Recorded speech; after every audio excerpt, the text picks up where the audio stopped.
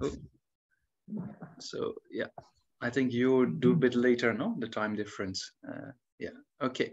Yeah. So then, before we start with the prayers, then maybe a good idea to generate correct motivation for the coming up sessions. Yeah. So maybe halfway through we have a short break, and well, try to have a good motivation in the sense we're going to discuss and talk about.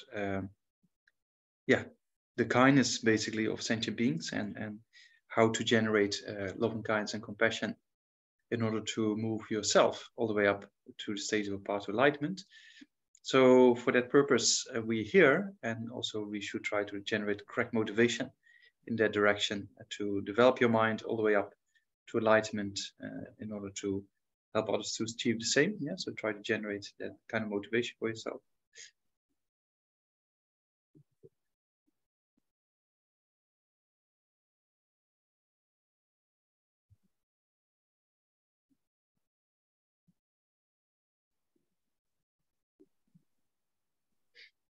And then in front, imagine Sakyamuni Buddha surrounded by the masters of India, Tibet, and the other Buddhist traditions.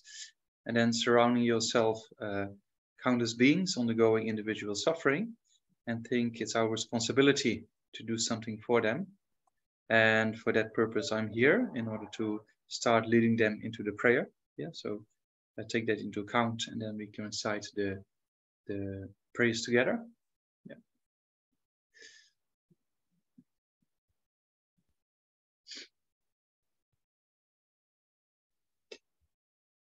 To the founder, and down transcend and destroy, the one gone beyond, the full destroyer, the complete, perfect, full awakened way, perfect in knowledge and the good conduct, Sagata and over the world, supreme guide of human beings to be tamed, teacher of gods and human beings, to you the complete, fully awakened one, the down transcend and destroy, glorious conqueror, subdue from the psychic and prostrate in the golden scope of refuge.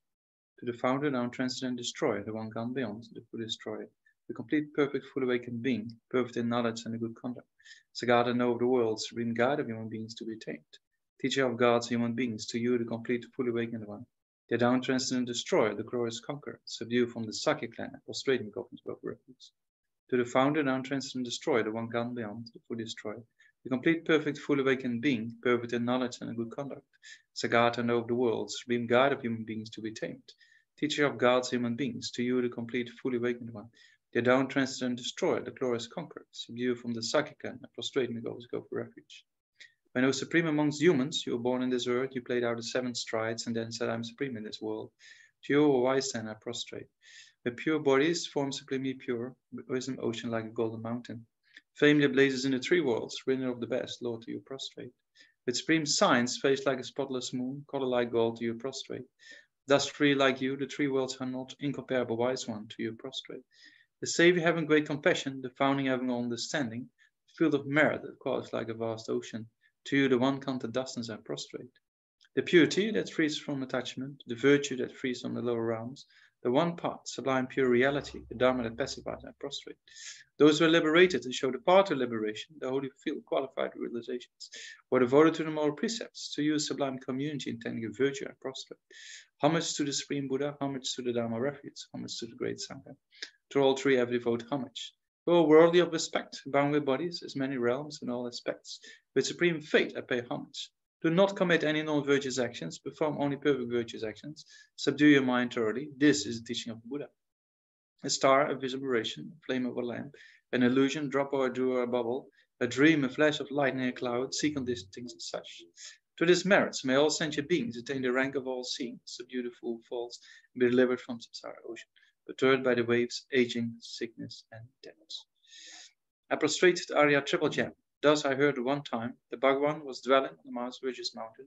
He was geared together with a great community of monks and a great community of bodhisattvas. At that time, the Bhagavan was absorbed in the concentration, characterized phenomena called profound perfection. Also at that time, the Bodhisattva Mahasattva Arya Avilasvara looked upon the very practice of profound perfection of wisdom and beheld those 5 aggregates also empty in nature. Then, to the power of the Buddha, the Vambasharaputra said to the Bodhisattva Mahasattva Arya Avilasvara, How should Eddie, son of the lunch, wish to practice activities, profound action of wisdom?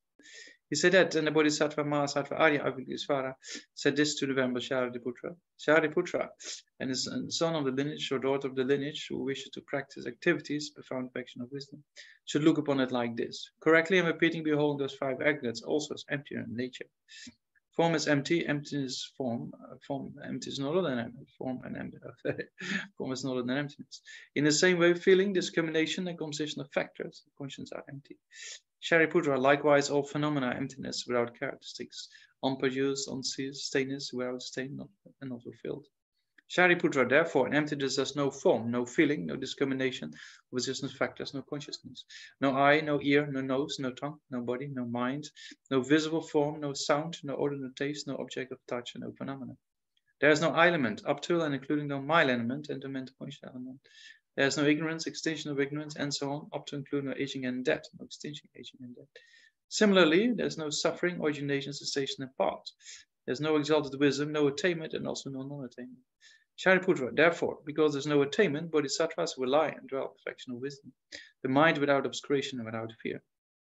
Having completely passed beyond error to reach the end point of Nirvana. And all the Buddhas who dwell in it 3 times also manifest a complete awakened, unsurprised, perfect, complete life, and relies on the perfection of wisdom. Therefore, the mantra of perfection of wisdom, the mantra of great knowledge, the unsurprised mantra, the mantra to the equal, the mantra truly pacified all suffering should be known as the truth, since it's not false. The mantra of perfection of wisdom is declared Tayata, Gata Gata, Paragata, Parasamgata, Bodhisattva. Shariputra, the Bodhisattva Mahasattva should train profound perfection of wisdom like that. Then the Bhagavan arose from that concentration and commanded the Bodhisattva Mahasattva Arya Avalokitesvara, saying, well said, son of the lineage. It is like that. It is like that. One should practice the profound perfection of wisdom, just as you indicated, and even tell the gods rejoice. The Bhagavan, having thus spoken, the Venerable Shariputra, the Bodhisattva Mahasattva Arya Avalokitesvara, and those surrounding there entirely, along with the wards and gods, humans, asuras, and gandharvas, were overjoyed and highly praised, spoken by Bhagavan. I prostrate to the gathering of the Dakshinis of the 3 chakras who abide of the holy use in space by the power of your clairvoyance and magical emanation. Look at the protection like a mother for a child. Akasamarasasana samarayapi akasamarasasana.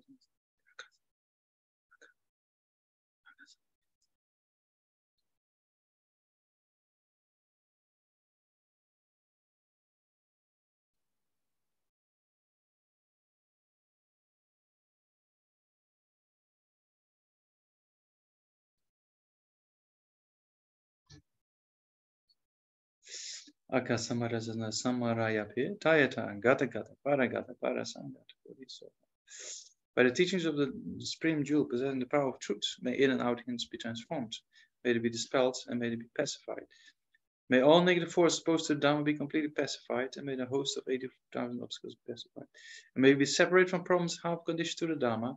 May all enjoyments be accordance with the Dhamma, and may there be spaciousness and perfect happiness here and right now. The foundation of all good qualities is the kind and perfect pure Guru. Correctly devoting to the Guru is the root of the path. By clean seeing this, applying great effort, please bless me to rely upon the Guru with great respect. Understanding precious freedom of this rebirth is found only once. It's greatly meaningful and difficult to find again. Please bless me to generate quickly my mind stream. Uneasily, day and night, take the lessons. This life is impermanent as a water bubble. Remember how quickly it decays and death comes. After death, the shadow follows the body. The reason of right that karma follow. Finding firm and definite conviction in this, please bless me always to be careful, to abandon even the slightest negativities and accomplish all virtuous deeds. Seeking samsaric pleasures is the door to all suffering. They are uncertain, cannot be relied upon. Recognize these shortcomings. Please bless me to generate a strong wish for the bliss of liberation. Led by this pure thought, mindfulness, alertness, and great caution arise. The root of the teaching is keeping the Pratyimoksha vows. Please bless me to accomplish this essential practice. Just have fallen into the sea of samsara, so have all modern migratory beings. Please bless me to see this, train the supreme bodhicitta, and bear the responsibility of free migratory beings. Even if I have developed only bodhicitta, but do not practice 3 types of morality, I will not achieve enlightenment. With my clear recognition of this, please bless me to practice bodhisattva vows with great energy. Once I pacified distraction to wrong objects and correctly analyze the meaning of reality, please bless me to generate quickly my mind stream, the unified path of karma abiding, especially inside. Having become a pure vessel by training in general path, please bless me to enter the holy gateway of fortune, the supreme Vajravikal. At a time, the base of accomplishing two attainments is keeping pure vows in his mind. As I become firmly convinced of this, please bless me to protect these vows and pledge like my life. Then, having realized the importance of the two stages, the essence of the Vajrayana, by practicing with great energy, never giving up the four sessions, please bless me to realize the teaching of the Holy Guru. Like that, may the Gurus show the noble path and spiritual friends who practice it for long lives. Please bless me to pacify completely out and in the hindrances. In all my lives, never separate from perfect Gurus, may I enjoy the magnificent Dharma, by complete equality, states and paths, may I quickly attain the state of Vajrayana.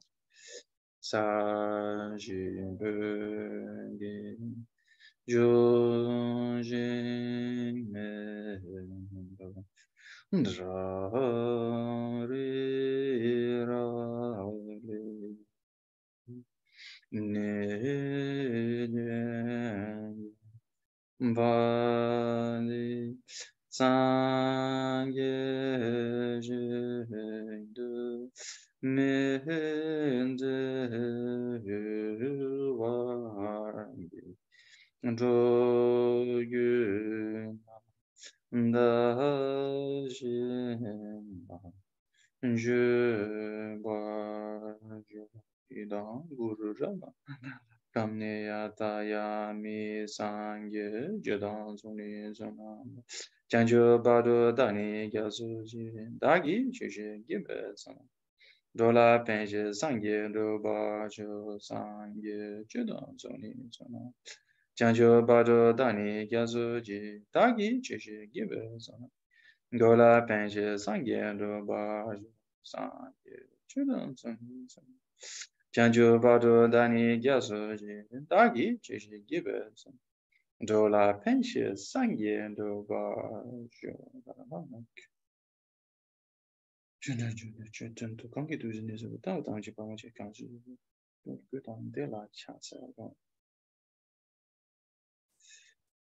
Yeah, so before we start, maybe good to start with a quotation, and well, also quotation of Arya Nagarjuna. As you know, Arya Nagarjuna wrote various texts on emptiness. 6 kind of masterpieces on the logic of emptiness, and then one text in relation with the quotes from the sutra, proving his logic that this was not his own made thing, but actually came from the sutra. So there's kind of 7 major teachings of Arya Nagarjuna, but Arya Nagarjuna also wrote praises and practical text, like the letter for a friend, for example, right? It is basically a Lamrim text. Yeah, even before Atisha, as we know, there were already certain Lamrim texts like letter for a friend, for example. But Arya Nagarjuna also wrote various praises. As you know, the one we supposed to be doing in May, but then COVID got me and we couldn't meet, right? So praise the world transcendent. Yeah, it was another praise by Arya Nagarjuna, praising the Buddha, for example, or praise the Vajra mind, for example. It's a very inspiring text about the nature of the mind, so to say, praise by Arya Nagarjuna. And so that's also the text for today is also praise satisfying sentient beings, or praise to honor sentient beings, depends how you translate the text. There's also praise. But in order to introduce this praise, maybe start with a quotation of Arya Nagarjuna, and well, from his fundamental wisdom text. And then the 27th chapter of that text, where it says Godam de la Chatsalo, which translates as moved out of compassion, you who eliminate wrong views, you teacher of the sublime Dharma, to Godam Buddha I pay homage. So that's the first line. It says moved out of compassion. So moved out of compassion, that refers to the realization of bodhicitta, right? Or that the Buddha said, that Arya Nagarjuna said of the Buddha, that the Arya Nagarjuna here is praising the Buddha for a particular purpose. First, that the Buddha is kind of a valid person we can rely upon, and one of the reasons why Buddha is a valid person is because the Buddha has moved out of compassion. We often moved out of the afflictions, as we know, that for us is without effort, very easy to generate anger or desire or jealousy or pride. Without too much effort, is generated in split seconds, right? Well, if we meditate on love and kindness, compassion, patience, then it takes us quite some effort to get a little bit experience of these constructive forms of thinking or constructive forms of mind.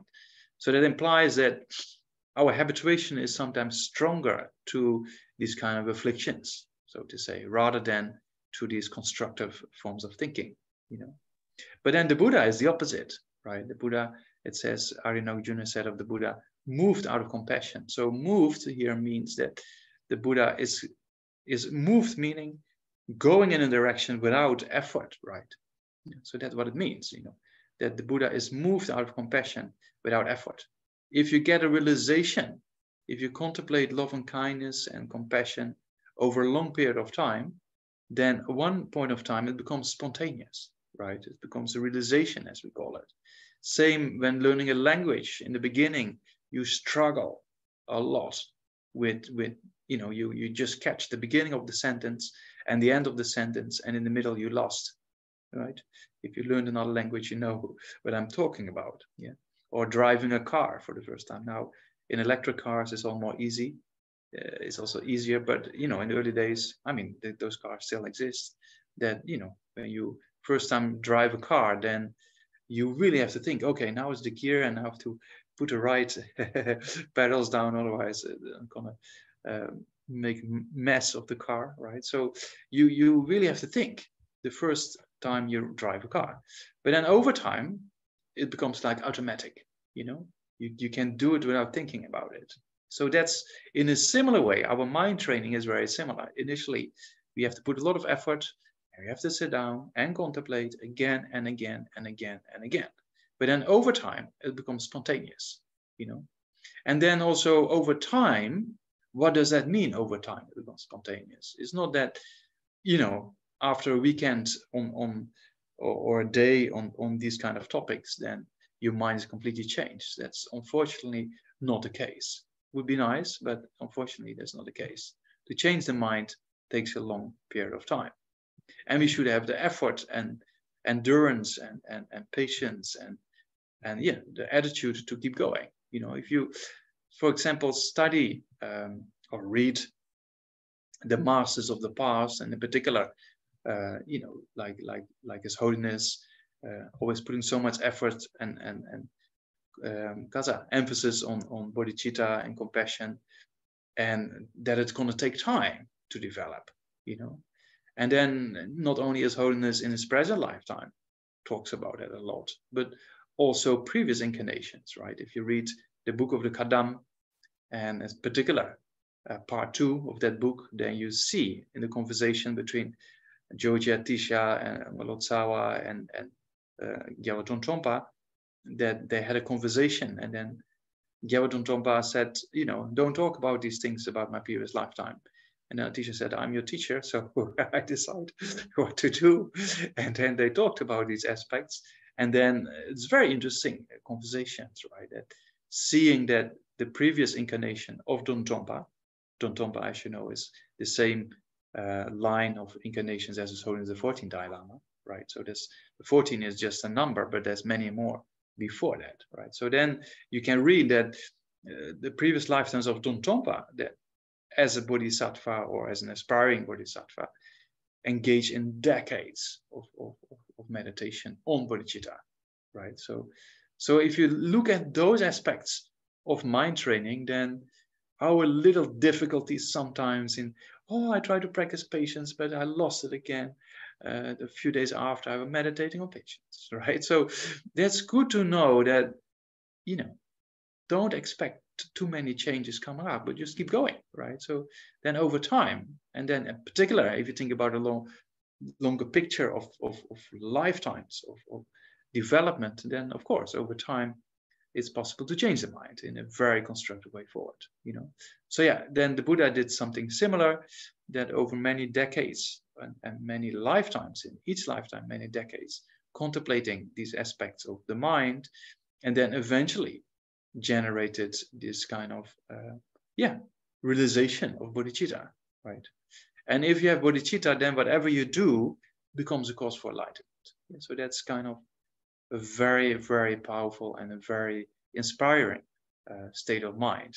Whatever you do becomes a cause for enlightenment, because when you have this bodhicitta in your continuum, then it is spontaneous, right? At this time, we call it when it's uncontrived, when it's spontaneous, when it comes up without effort.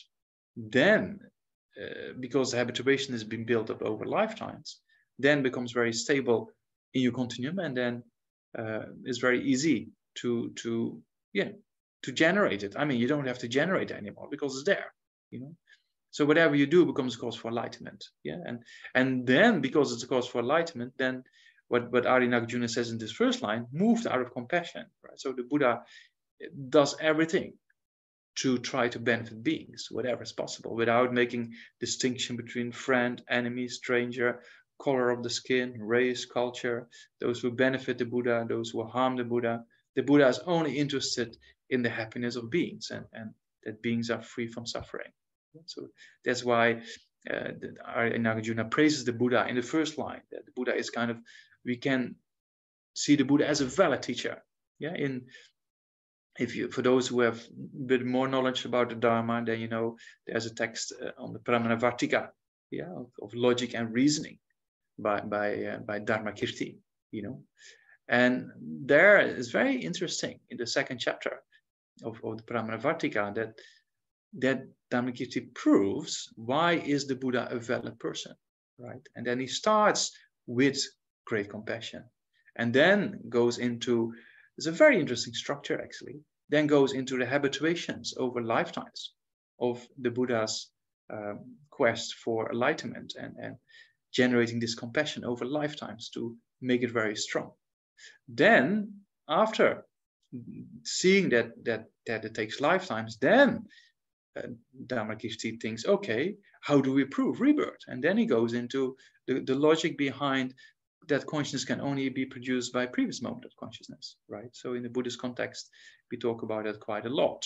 Yeah, and also from scientific findings, we can think about near-death experience or children remembering previous lifetimes to examine the continuity of consciousness, right? So that's kind of how we, from a Buddhist perspective, try to generate. Of course, there's various views about consciousness and brain, and yeah, but that's kind of we should explore rather than just saying I don't believe it or I do believe it. It's very important to explore it and check it out.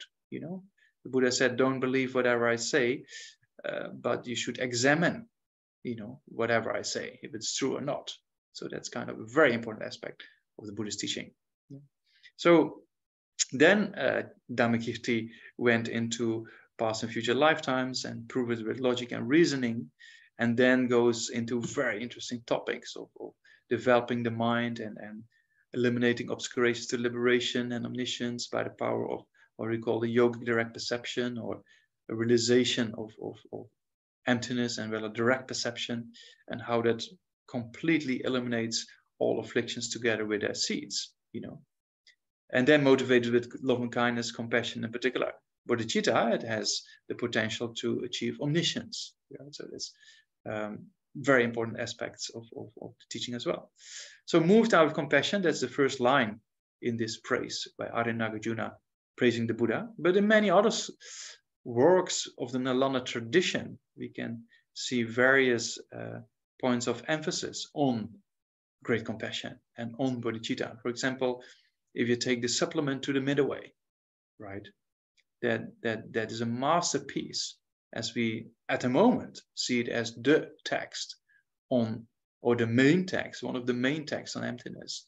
There's kind of this, the Chandakirti's root text supplement to the middle way, and there's an auto commentary and a kind of explaining the clear words, another commentary.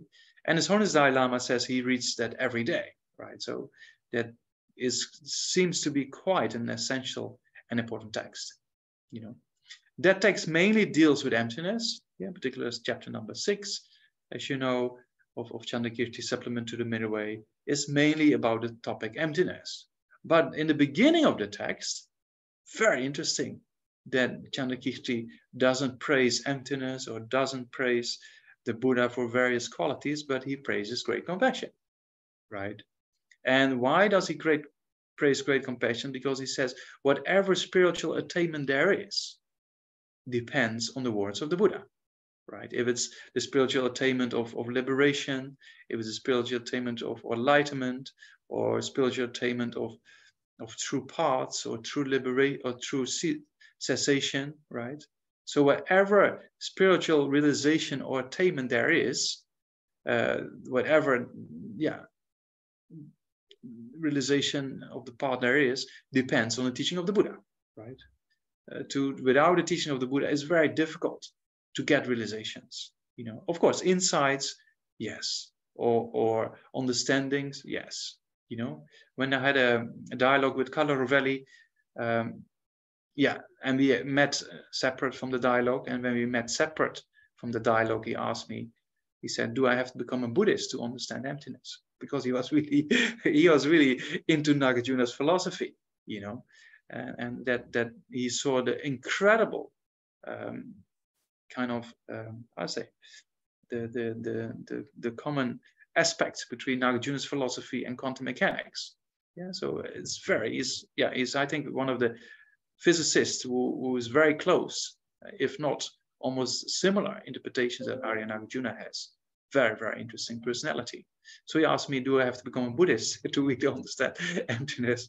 So I said, no, just for intellectual understanding, no, you don't have to, right? But I didn't tell him for realizations, most likely you have to move in a particular path, otherwise you don't really get realizations, right? So that's a distinction there to be made. So then what Chandrakirti is saying here, because all those aspects of the realizations and high attainments, they depend on the teaching of the Buddha, right? And then the Buddha's teachings depended on the Buddha, and the Buddha arose from, that's another way to translate it, the teaching of the Buddha arose from the Buddha, and the Buddha arose from being a bodhisattva before, right? And being a bodhisattva arose from bodhicitta. The mind of enlightenment is, when you have the mind of enlightenment in your continuum, you become a Buddha, right? And then the mind of enlightenment of bodhicitta is rooted in great compassion, because great compassion is a substantial cause for bodhicitta to arise. So there's various reasons for that. Why is great compassion the substantial cause? One of the reasons is looking at the definition of bodhicitta. There in the definition mentioned two aspirations, a causal aspiration and a resultant aspiration, right? So the causal aspiration is great compassion, a wish for others to be free of suffering. And the resultant aspiration is wanting to become a Buddha for that purpose, right? So that's one interpretation why great compassion is a root or the substantial cause for bodhicitta, because without great compassion, you don't have the wish to become a Buddha, first of all, right? So great compassion is one of the aspirations, but without that aspiration, you would not have the second aspiration of wanting to become a Buddha. So that's one reason, or logical reason why, why great compassion is a substantial cause. Then another quotation, or you can refer to, is quoted in the Swift Part of the Lamrim by the Panchen Lama. It will be coming out somewhere in March by Wisdom, I've been informed. The Swift Part is one of the two experiential commentaries of the Lamrim. We have the Easy Part and the Swift Part. So the translation Wisdom will come out, I think, somewhere in March, I heard. So there also quotes from the Kriya Samaja lineage prayer. There's a sadhana composed by Lama Tsongkhapa, and there in the lineage prayer is a very interesting verse. It says, Kasa. So it says compassion is the seed. Great compassion is the seed. First it says, Tanyam Shita. So first it says the equanimity is the basis. Yes, we know equanimity is a basis for developing either the 6 cause and effect method or exchanging self for other method, right? So the equanimity is the basis. So it says she, yeah, basis of fields, you can say. Equanimity is the basis of fields, you know. And then great compassion is the seed, it says, you know. So the basis is equanimity, and the seed, the substantial cause, so to say, is great compassion. Yeah.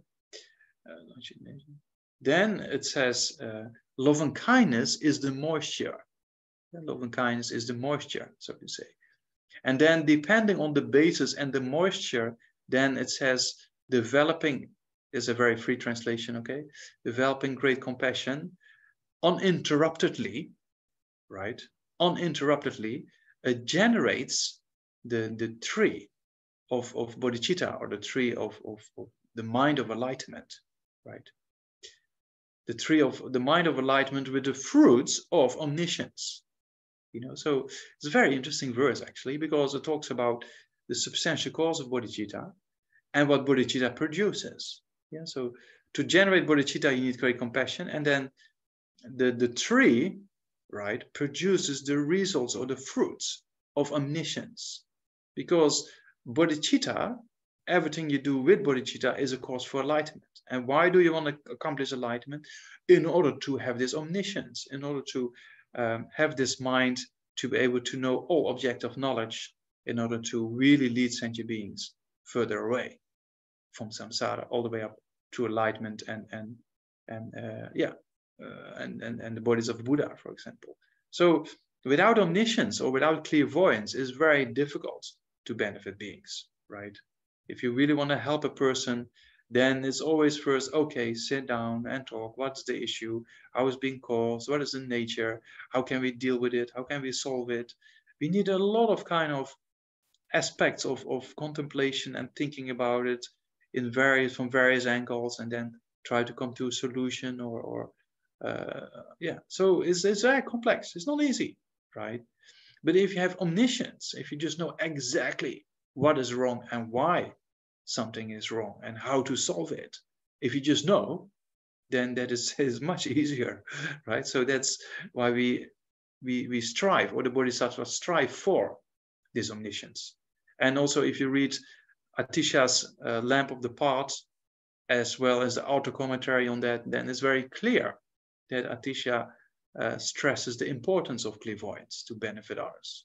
You know, yeah. So there's quite a lot of emphasis by Atisha. You know, so then it says also in this particular verse from the lineage gurus of the Guru Samaja, there it says, you know, that the basis is equanimity, then the seed is great compassion, and you can say the heat or moisture or the corporate conditions, so to say, is love and kindness, right? And then with that right kind of mixture of cause and conditions, then it develops into bodhicitta with the fruits of omniscience. And then it says, I made supplications to omniscience, so meaning I would like to accomplish this all-knowing mind to benefit others. So it is rooted in great compassion. Yeah. So there also, it's not a way to see that great compassion is a substantial cause for bodhicitta to arise. Yeah. So then we go back to Chandrakirti, who says that, you know, all the realizations and accomplishments comes from the teaching of the Buddha, and that arose from the Buddha, and the Buddha arose from bodhisattvas, and the bodhisattvas arose from bodhicitta, and bodhicitta arose from great compassion as being the substantial cause, right?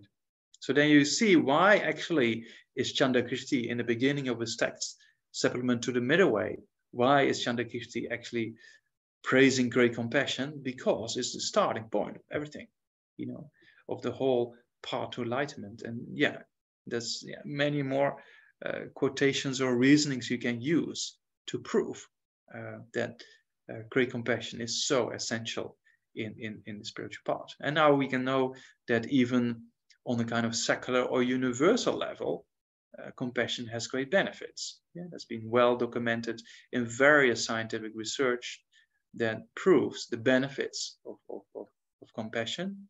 And also there's a lot of different developments, as you know, in particular in the US. I think Europe is a bit behind within the universities when it comes to these kind of aspects of the training, you know. But yeah, there's very interesting developments going on in various fields of the academic world, understanding the benefits of compassion and just turn it in a more secular or universal kind of aspect to benefit a greater amount of people, right? So that's kind of from various angles, from spirituality as well as from angles of science, you can see the benefits of great compassion. Yeah. So that's the first line of the initial quote by Arya Nagarjuna, where it says, moved out of compassion, right? As a first line. And then the second line, Arya Nagarjuna praises the Buddha and says, moved out of compassion, you will eliminate wrong views. Yeah, so then the second line is referring to elimination, particular ignorance, right, being the root of samsara, and ignorance can only be eliminated with understanding ultimate reality, yeah, or emptiness, so to say. Yeah, so in order to understand emptiness, we need to depend on various forms of reasoning to really understand the ultimate nature of reality, which is kind of what we call slightly hidden phenomena. We need to use reasoning and proof to understand that particular reality. And whatever appears to our mind is not always, doesn't have to be actually the reality. And we know that in various forms, even in neuroscience, people like NL sets come to that conclusion, that whatever appears to the mind is not reality. Yeah, last one was it? Yeah, yesterday actually. Yeah, sorry, sometimes I lose track of time. But yesterday I had a dialogue with Anil Seth, one of the quite well-respected neuroscientists. Was a very interesting personality. And why? Because he is opening up to the subjective aspect of consciousness, right? So there's not many respected scientists within the classical field of neuroscience is capable of proving with empirical evidence that there's a subjectivity of the mind, right? It's very interesting. Yeah, of course, he has various views about consciousness and brain, and this, yeah, slightly different. And yesterday also he said, yeah, we have a disagreement here, and that's perfectly fine. Yeah, that's good in a dialogue. It's good to have common ground, but also not agree all the time, right? So yeah, it's very interesting. But also he talks about what is perception, and perception, as he called it, is a controlled hallucination. It's very interesting. Of course, it talks about sensory perception. He also says whatever appears is not actually the reality. It's more from inside out than outside in. It's not really from the object that we know what the object is, but it's from our perspective, from our mind outward, go from inside going outwardly, that we think it's like this, right? So it's very interesting from a neuroscientist within the classical field of neuroscience to say something like that, and then prove, because of this, he proved the subjectivity of consciousness. But the consciousness still remains a property of the brain within his kind of field, right? So it's very interesting, actually a very interesting person, and he's open to dialogue but yeah, he's quite clear about his own kind of opinion and distinction. So that's good. Yeah, I think it was quite a fruitful dialogue, and we're going to meet probably again to discuss various aspects of consciousness. Very interesting. Yeah. So that means that whatever appears to our mind is not reality. And then in Buddhism, we go a step further, because we say things appear as distant and cut off, as we say it in the mind-only school, for example. The objects, if you look at the screen, it really appears there, just completely separate from your consciousness. But is that the reality or not? That's the question, right? Yeah. So that's not really a reality, but for us, it feels like a reality, you know, and things appear as existing from their own side, but we know everything is dependent, and we know that nothing can exist from its own side. Yeah. So that's exactly why Arya Nagarjuna, in this quotation we started with, you moved out of compassion, you eliminate wrong views, meaning by depending on the teachings of the Buddha, we're capable of eliminating all these wrong views, of understanding reality, and in particular, the wrong view of ignorance, of grasping at the inherent I am I, or an inherent kind of self, you know. So that's by depending on the Buddha's teachings on emptiness, be able to counteract this ignorance. Yeah, emptiness is a mind that completely understands. Emptiness. When emptiness has been realized, right? That mind that realizes emptiness, the way that mind actually sees reality is exactly the opposite from ignorance. Because ignorance sees an inherent I, and the mind sees the absence of an inherent I, right? So that proves that with the mind realizing selflessness, you can eliminate ignorance. Yeah. So because ignorance is a mind that sees or holds on to or grasps at, a kind of inherent I, and that causes all the destructive emotions to arise. And the mind realizing emptiness sees exactly the opposite of that. So it becomes the direct antidote, as we call it, to its ignorance. Yeah, that's why the realization of emptiness is the only direct antidote to its ignorance. But in order to become a direct antidote, you have to have the mere appearance of the lack of inherent existence coming to your mind, right? And that's only possible by the power of various reasons to refute the object of refutation, or to refute this inherent existence. Yeah, that inherent existence is something that appears, but it's not reality, and that has to be refuted, right? And that can only be refuted by powerful reasoning. In a similar way, when you wake up in the morning and you had a bad dream, and you wake up and you're still shaken up a little bit, and then it takes time to drink a little bit of water and then see, oh, I'm in my room. It's perfectly fine. It's okay.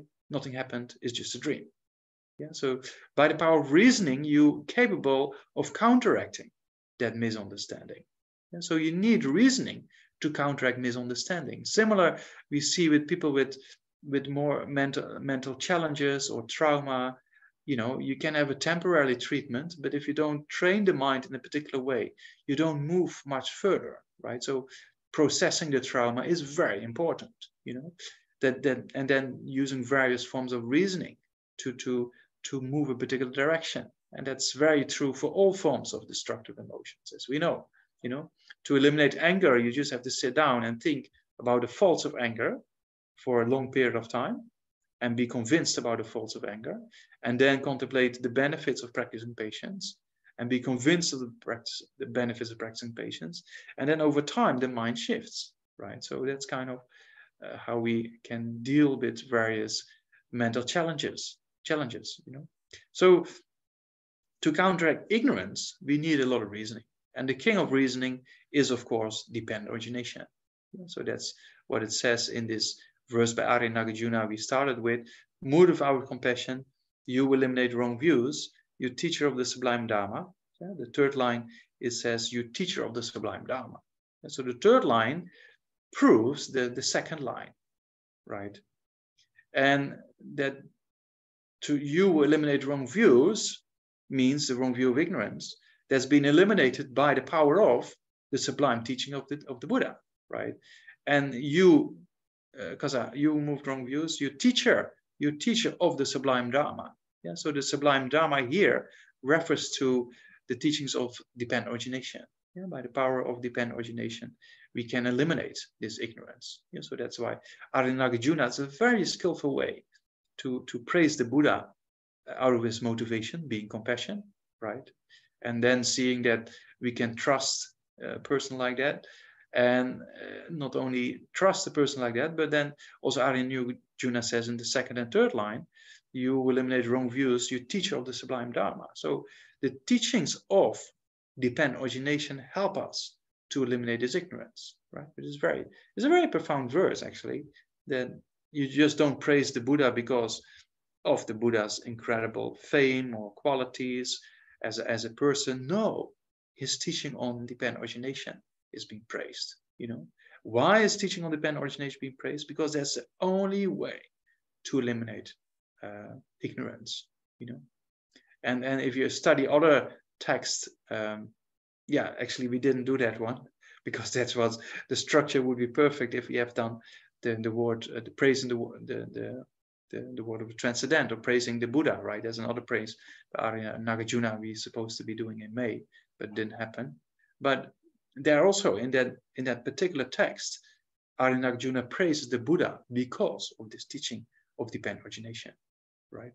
And also, Lama Tsongkhapa wrote this incredible, inspiring text in praise of dependent origination, also after having realized, praising the Buddha for his incredible teachings on dependent origination, right? So that's kind of what it says in this verse. Yeah, you moved out of compassion, you eliminate wrong views, you teacher of the sublime Dharma, to Gautam Buddha I pay homage. Yeah, so to pay homage to the Buddha in that way is quite amazing, so to say.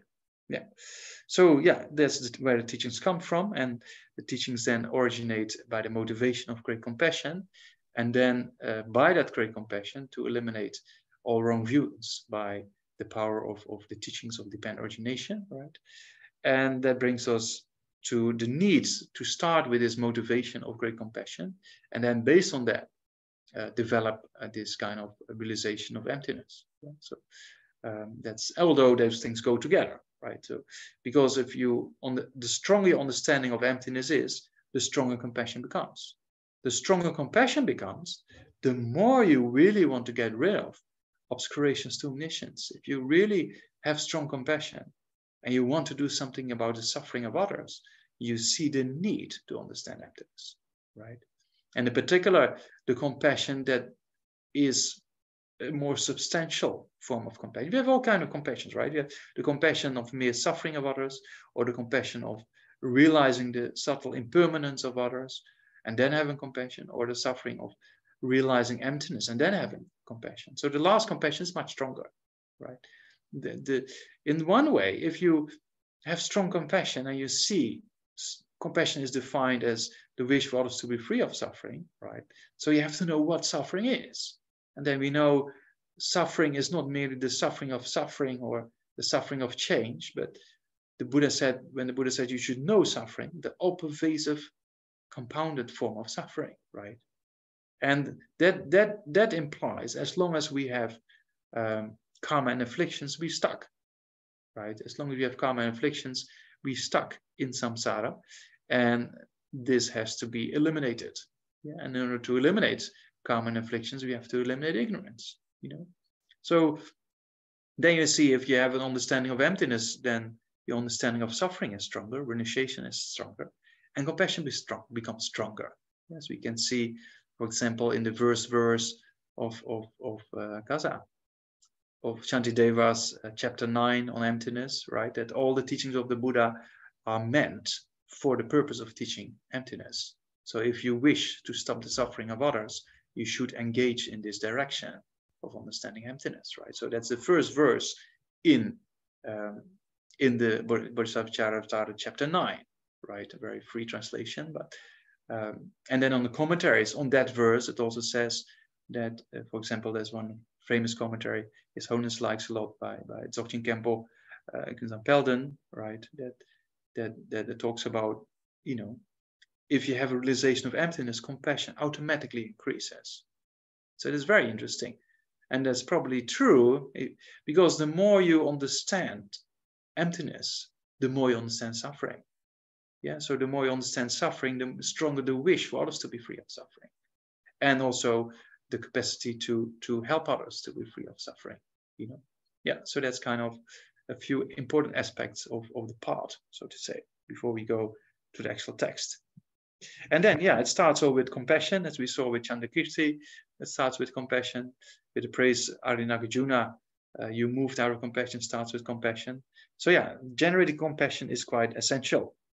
And also, Shantideva said that, you're praising the Buddhas, but actually you should praise sentient beings, because thanks to sentient beings, you can generate compassion. Thanks to sentient beings, you can develop patience. Thanks to sentient beings, you can generate morality, for example, right? So all the qualities or the perfections we generate is thanks to the kindness of sentient beings. So that's probably one of the reasons why Arya Nagarjuna wrote this text, in praise to, the version we use, it says in praise to satisfying sentient beings, or sometimes it can be translated as praise of honoring sentient beings.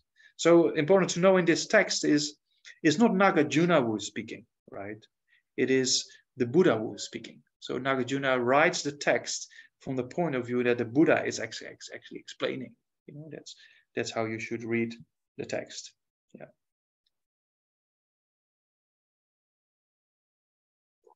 Yeah. So then it starts with homage to Manjushri, yeah, or the youthful Manjushri. That refers to the Buddha of wisdom. Yeah. So that's mostly been added by the translator, of the Tibetan text. Falls probably most likely then in the category of the Abhidhamma Pitaka, among the three Pitakas, Vinaya Sutra and Abhidhamma Pitaka. Yeah. Okay, so then the first verse it says, respecting me is not other than respecting sentient beings. Exactly what Shantideva said. You know, if you respect the Buddha so much, but actually you should respect sentient beings even more, because it's thanks to their kindness you accomplish the realizations of the path, right?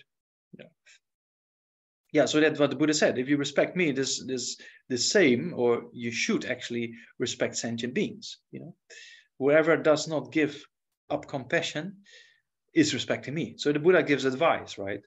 The real way to respect the Buddha or respect the teacher or whatsoever is to put into practice the advice of the teacher or the advice of the Buddha, right? The real offering or the real respect comes from that aspect, you know. So that's what the Buddha says here also. If you want to, you don't have to pay respect to me in a kind of, you know, very kind of physical, respectful way, but mentally the respect should come from the mind, right? And then if you do all very holy around the Buddha, but then you don't really are nice to others, then the Buddha said, you know, there's something wrong, right? So that has been indicated here, you know. Yeah. Those who fall and abide by giving up compassion can be pulled from there by compassion, yeah, but not others. So, yeah, that means that compassion is essential in our development of becoming a better human being, all the way up to enlightenment. Yeah. Who fall and abide by giving up compassion. Yeah. Allez. Yeah. So here also it says, yeah, everything depends on compassion, right? So wherever you go in samsara, whatever direction you go, if you give it up, you go in the wrong direction. If you practice it, you go in the right direction. And even if you give it up, then others can pull you back again by the power of compassion, right? So it's kind of a very interesting analogy in the last two lines. Yeah. Whoever subsequently abides in compassion for sentient beings, they please me and also carry the responsibility of the teachings. And so that's what it is, right? The Buddha is only pleased when we develop ourselves into the path, right? The Buddha is not pleased the more offerings we made. Of course, the Buddha sees when we make an offering in the form of an altar or something, then it's always important to know why we do that. You know, I made the same mistake myself. Sometimes it becomes a habit, right? You get up, you wash your face, and you put your water balls or something like that. But sometimes you don't really think about why you're doing that, right? You know that? Yeah, so we do it quite often, you know. So it's very important to be aware, why are we doing this, you know? And then thinking that I'm doing this because that's the Buddha there. I want to have the same qualities, you know, and that's why I make these offerings. I want to train my mind and become like that, you know. That's very important. We often just forget. I mean, I don't know about you, but I often forget that kind of like tree prostration, do the water balls, but it's just like a habit. Like same as people go to church or in every religion we have this aspect, right? In every religion we have this kind of habits, you know. If it's Buddhism or Christianity or any other form of religion, we just go to the temple and burn some incense and then go home and then that's it, right? But the intention is not there, then it's all the same. Yeah. It doesn't really produce a good ripening result, right? So it's very important to motivate ourselves first, then do the act, and then make a strong prayer or dedication, whatever religion you follow, right? So that's very important for us, those who consider themselves as Buddhists, also to make sure we do that. Then there's more benefit, right? Yeah. Yeah. Yeah, so it says here in this verse number 2, so whoever subsequently abides in compassion for sentient beings, please me. Yeah, so that's more pleasing the Buddha than just making offerings and not practicing kindness, for example, right? So the Buddha is basically, if you really look at when the Buddha is happy or not, let's say there's one person who considers themselves as a Buddhist and one person does not consider themselves as a Buddhist, right? So then the person who considers themselves as a Buddhist puts some flowers there without thinking too much. And then the person who's not a Buddhist practice kindness.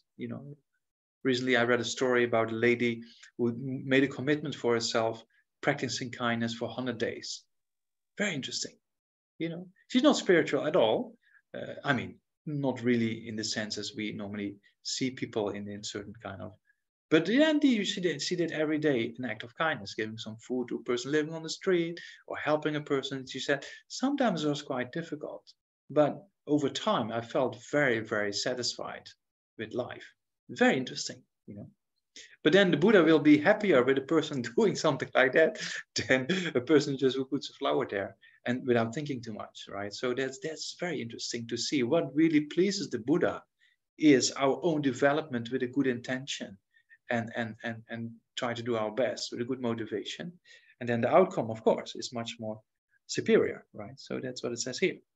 So they please me if they really practice or act out of compassion and also carry the responsibility of the teachings. That's another aspect. So one aspect is compassion for sentient beings and the responsibility of the teachings, because the responsibility of the teachings helps us to preserve the teachings, right? And that's very important, to preserve the teachings for future generations is very essential, that other people make a connection with these teachings and certain on different levels, right? Certain people, they made a connection and go straight into it and develop their minds and get realizations, and certain people on the secular universe aspect get a connection. It's very important to have those various aspects. So within the FPMT organization, for example, we have the centers with in-depth study, and they have on the side secular aspects. But when the centers for in-depth study are lacking, then over time, it will slowly water down, right? So it's very important to have kind of places where Buddhism is being studied in depth, and then use that as a kind of, I would call that as a kind of source, to do all kind of activities, either other study programs or more universal education. It's very interesting. So that source is very, very, very important. And His Holiness puts a lot of emphasis in the monastic institutions. His Holiness always said once, he said to all the monks and nuns who were there, it was only for monks and nuns who were studying in depth the Buddhist doctrine. And then His Holiness said, okay, who of you can say that you really are serious or understand the Buddha Dharma, right? And then, of course, everybody put a hand up, right? So put a hand up.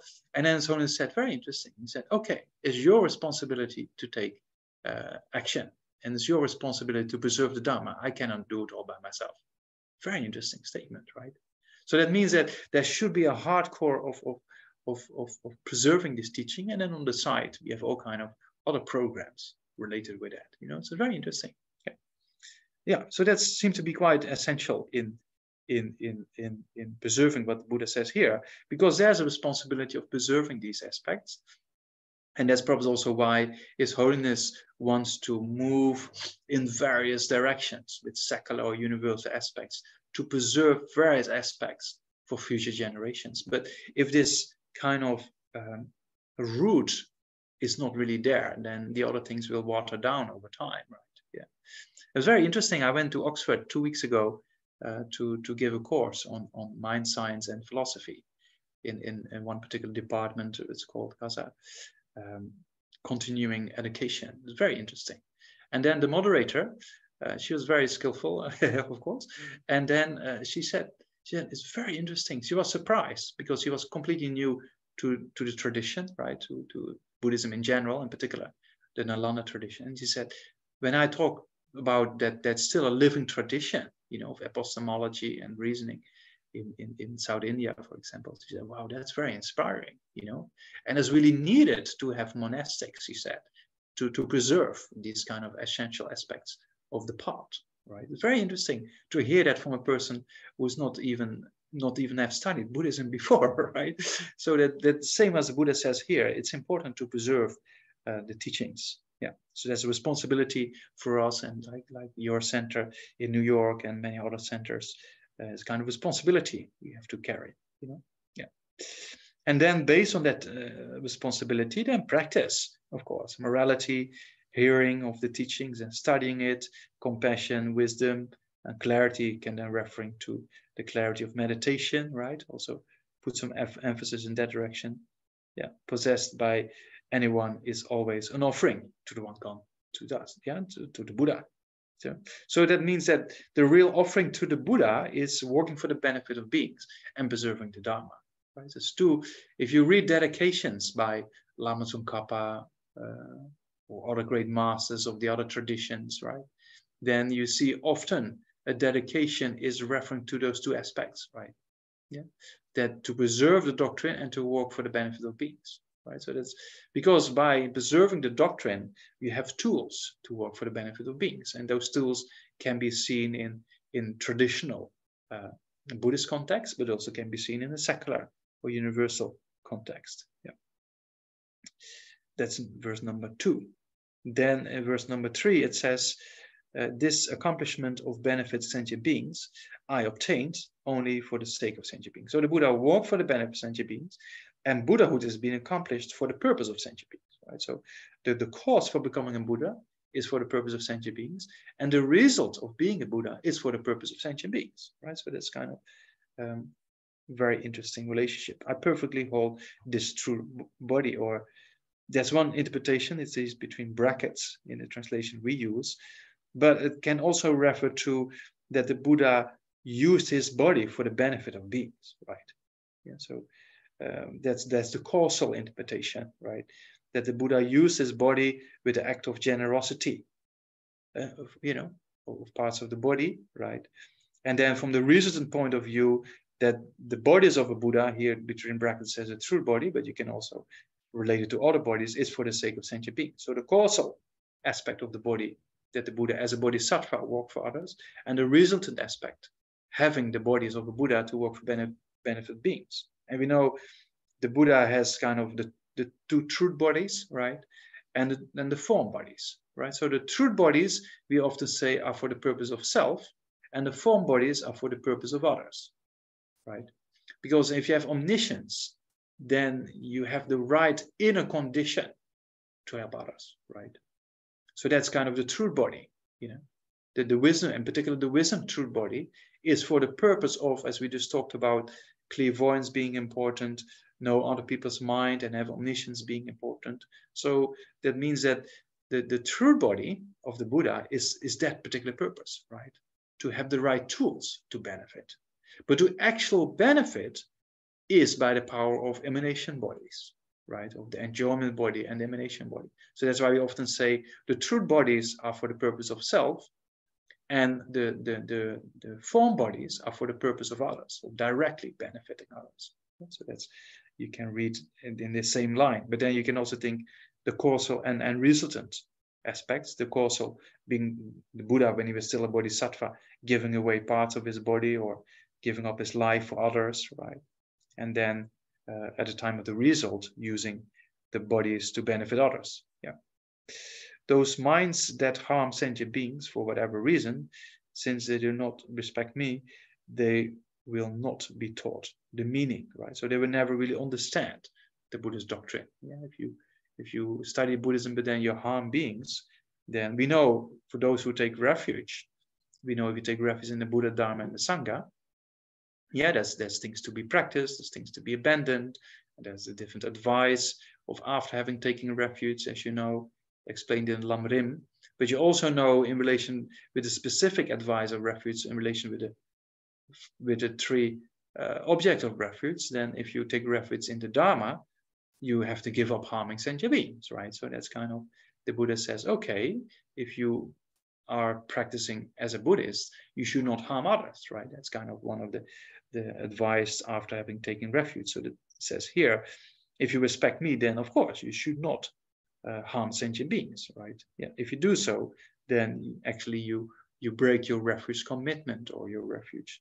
Yeah, it's very interesting to see that, right? Yeah, and then yeah, so if you harm sentient beings or wish to harm sentient beings or whatever reason, then it says that's the way they don't really respect me. Yeah, the Buddha is not concerned of who respect me or not, but don't respect me in the sense don't respect my teachings, right? That's what the Buddha says, because if you harm others, you don't really respect this aspect of refuge, right?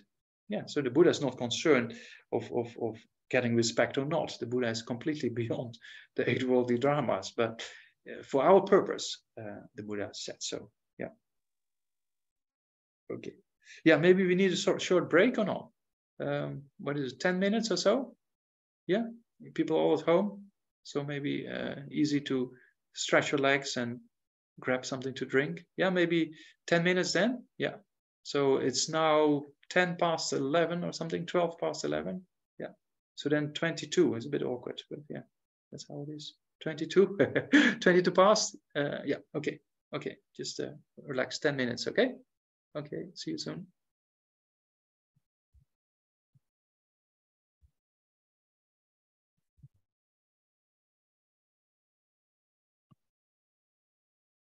Yeah, I'm back in New York. It's so easy, right? Yeah.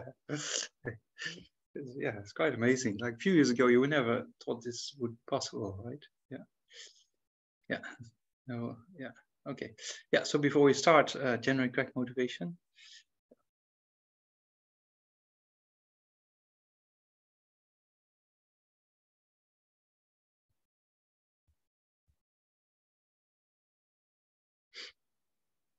All right. So then, yeah, you see the importance of in the text in this particular praise, what the Buddha said as being, essential in our practice is to put it into practice.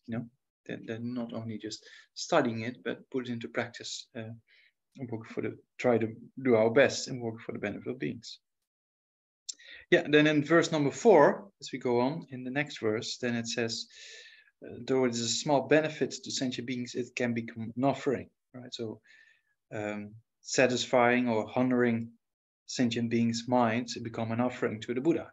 And so that's similar as we said before, that helping beings by itself is a course for enlightenment, in particular when it's also motivated in that direction, right? That's also an aspect. Normally when you just engage in kindness or good deeds, then it's a cause for happiness, right? It's a cause for happiness within samsara. But if it's motivated with, that's why bodhicitta is so important, if it's motivated with the wish for enlightenment, then those small things we engage in can become a huge result, right? All the way up to enlightenment. So that's kind of also important to always motivate ourselves correctly and then engage in kindness or like to help out wherever possible.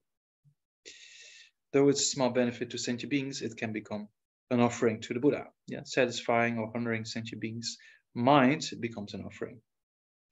Having a nature of harmful thought or thoroughly harming others, though offering a very good way, will not become an offering, right? So that's, yeah, as you said before, if you just have harmful intent, and then yeah, although looking with a harmful intent to an image of the Buddha creates, of course, for enlightenment, that's quite clear in the sutras, in particular in the concentration, King of Concentration Sutras, right, as we quoted by Atisha in the Lamp of the Path. But if you have harmful thoughts towards sentient beings, then it's a different story, right? It's very interesting, because yeah, harmful thoughts to sentient beings can motivate ourselves in the physical verbal behaviors, right? Yeah, and it prevents us from generating compassion, because compassion is the opposite of harmful thoughts, right? Compassion is a wish for others to be free of suffering. So then, if you have whatever harmful thought you have is basically a direct enemy, so to say, of great compassion, right? So, yeah, as we know, one of the 10 non-virtuous states of the 10 non-virtues, right? Harmful intent is something to be prevented, or abandoned over time. Yeah, it's easier initially to practice physical and verbal behaviors or morality of the body and the speech, and then practice morality of the mind. And that's also why the 10 non-virtues are classified in body, speech, and mind aspects, right? It's quite it's all very, there's so many divisions in Buddhism, as you know, but it's all very logically set out.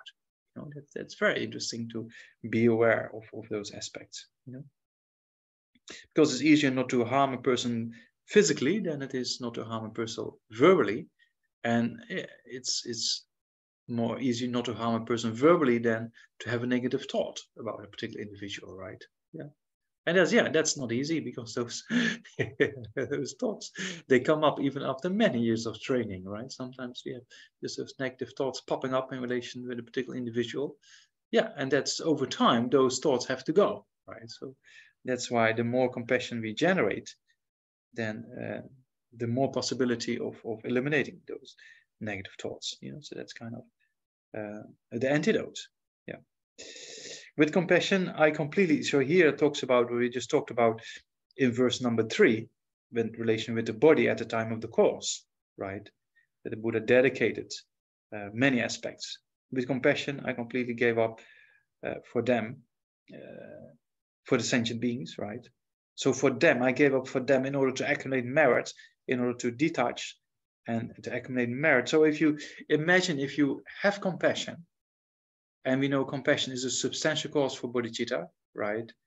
So then, and bodhicitta has the other aspiration of the reasoned one to become a Buddha for the benefit of all sentient beings. So if your causal aspiration is strong, your reasoned aspiration also becomes stronger, right? That means the stronger your compassion is, the stronger the wish for enlightenment becomes, you know. So if the stronger the wish for enlightenment is, then you also want to do more in order to achieve enlightenment, you know, and then you engage in those activities of accumulation of merit and wisdom, right? So that's why a person who has compassion and has not realized emptiness yet, that person will do whatever is possible to get emptiness realized, right? And then it's very inspiring to see, to read biographies like the always weeping bodhisattva, for example, praised by the Buddha himself, right? During the previous Buddha, then the always weeping bodhisattva was working with so much effort just to receive one verse of the teachings, right? Also the Buddha himself in previous lifetimes, if you saw what the Buddha did for the purpose of one verse. Why? Because they moved out of this compassion and they see, whatever hardships it takes, I need to accomplish this state of enlightenment, right? So for us, and particularly in modern times, it's kind of, things are almost spoon-fed, right? Buddhism, and you engage in online courses. You have to be sure that the sound is okay, otherwise you have to cut and start over again, because people might hear something, some plane coming over in the background or something like that. So you think sometimes, like, come on, you know, in the West, people, we are sometimes a bit too, and then, oh, I can hear this on the side, or, you know, there's no hardship involved at all, right? Then yeah, if you think about how I mean, for us, is still quite, the condition has always been quite amazing compared to what happened before. But you know, with Bodhgaya, with his own teaching, you sit knee to knee, and then the tea boys come by, the monks running in the dust, and then the dust goes all over everywhere. Your tea and everywhere, but everybody is perfectly okay, right? It's kind of, yeah. But then yeah, so that's, sometimes is a little bit of hardship is probably needed. One of my good friends in the monastery, yeah, so he did a lot of retreats, you know. And he said that in certain retreats, when there was a little bit of hardship, actually was much better for the mind. It's very interesting. When things are too well organized and too luxurious, then the mind also gets a bit lazy, and it's very interesting. But the retreats he did in places where there's a little bit of hardship involved, he said, was much more beneficial to get the feeling of the lamrim, right? So that's probably a little bit true. If there's a little bit of hardship involved, then it's more beneficial in the mind. I remember when we were in Gyme monastery, you know, we were just sitting on the concrete with our own cushion being brought. You know, we use for sitting on for meals, we use for in debate, we use for in teaching, and then our tables were just a cardboard box we got from the shop. Very simple, right? But yeah, and then squeezed together because the room was not that big, but it works. Yeah. So you can see, you know, sometimes it's good to think and especially read the biographies of the masters of the past and the previous lifetimes of the Buddha or the always weeping Bodhisattva. You know, Buddha, for example, if you read the 8,000 verses, which is also translated into English, I think, the 8,000 verses of it's probably one of the 84,000 projects being translated, but towards the end of that particular sutra, the 8,000 verses of the Prajnaparamita, then the Buddha actually praises this always weeping Bodhisattva for his incredible hardship and effort. Yeah, sometimes you can read even in the Dhammapada Sutra, you can read how much hardship the Buddha went through in previous lifetimes, that he was falsely accused by a king of adultery, and then, you know, he was cut, his limbs were cut or something like that. And then he said, oh, I didn't generate anger. You know, it's very interesting because he was contemplating emptiness at that time. Yeah, of course, it's for very advanced levels of practitioners, but you can see that is in relation with this particular verse, that if you really have strong compassion and you have and then bodhicitta, right, then whatever it takes to become a Buddha, you will do whatever is needed. Right? So that's very inspiring to see that. If that mind is so powerful, and then it says here, then you can give away wives, sons, wealth, kingdom, flesh, blood, body, you know, eyes, bodies, whatever. You know, so for us, don't put it into practice now, because that's only for like Arya Bodhisattvas, right? But if you on that level, then you can give up these things like giving away cooked vegetables, as they say, right? So is that we have to know that context, right? Yeah. And then you give it all away for the purpose of accumulation of merit. Why do you need merit? In order for your realization of emptiness, to eliminate the next level of obscurations, right? If you study grounds and paths, for example, then you know how you proceed in the stage of the path to enlightenment. What do you have to accomplish? Yeah, and then you have to have the two things: accumulation of merit and accumulation of wisdom. So accumulation of merit can be by teaching, or by just giving advice to people, help others to develop, right? And then you have to meditate on emptiness, because without emptiness, you will never be able to eliminate obscurations. You know, if you see Lama Tsongkhapa, for example, towards the end of his life, during the day he was teaching, right? And in the evening he was just abiding in the non-duality of bliss and emptiness in order to eliminate these obscurations, right? So that's kind of accumulation of merit and wisdom. Both are very, very essential. Yeah. So and the Buddha Sakyamuni, he practiced, and that's very aspirational, that the Buddha practiced the sutra path all the way up to the 10th bhumi, right? Yeah. So we're very fortunate for those who have met the Vajrayana, but the Buddha practiced the sutra system all the way up to the 10th bodhisattva bhumi, right? So it's very inspirational, and as Holiness always says, it's very important to read these aspects of the Buddha's life, and especially there's this statue His Holiness then put also in the temple in Namgyal from one museum in Pakistan, you know, at the Buddha of the 6 years austerity, you know, that you can see the hardship the Buddha went through. So His Holiness said sometimes it's important to look at the hardships in order to see that our own little gobbly-goo problems in life actually are peanuts, right? So we think, oh, or problems with the center here and there, or think, oh, difficult, oh, it's also difficult, maybe just give it all up, right? But, you know, it's kind of peanuts compared to what the Buddha did, you know, and not just one lifetime, but lifetimes.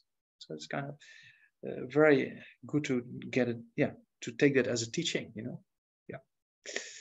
Okay, then verse number 6, it says, hence, if you benefit sentient beings, that is the best offering. Yeah, so because the Buddha wants all sentient beings to become enlightened, right?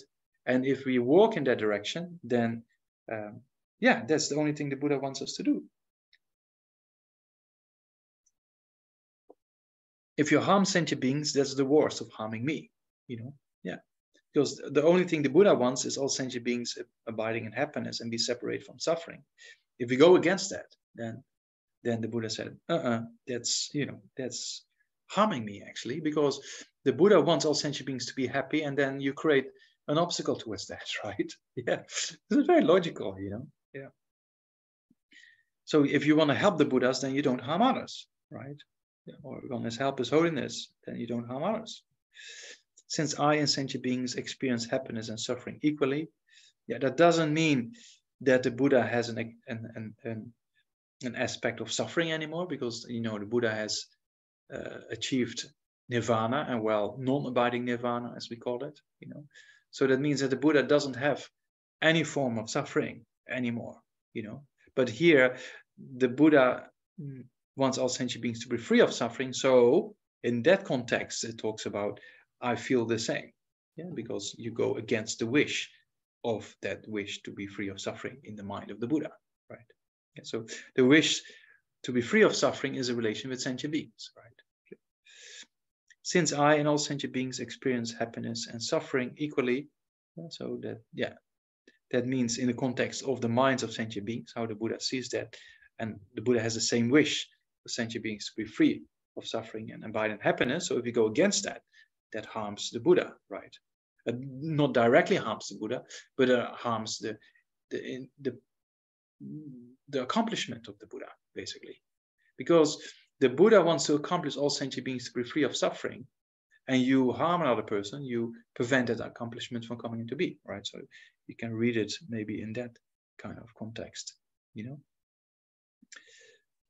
Go lesson. Yeah. Since I and sentient beings experience happiness and suffering equally, how can you be my disciple when you harm sentient beings?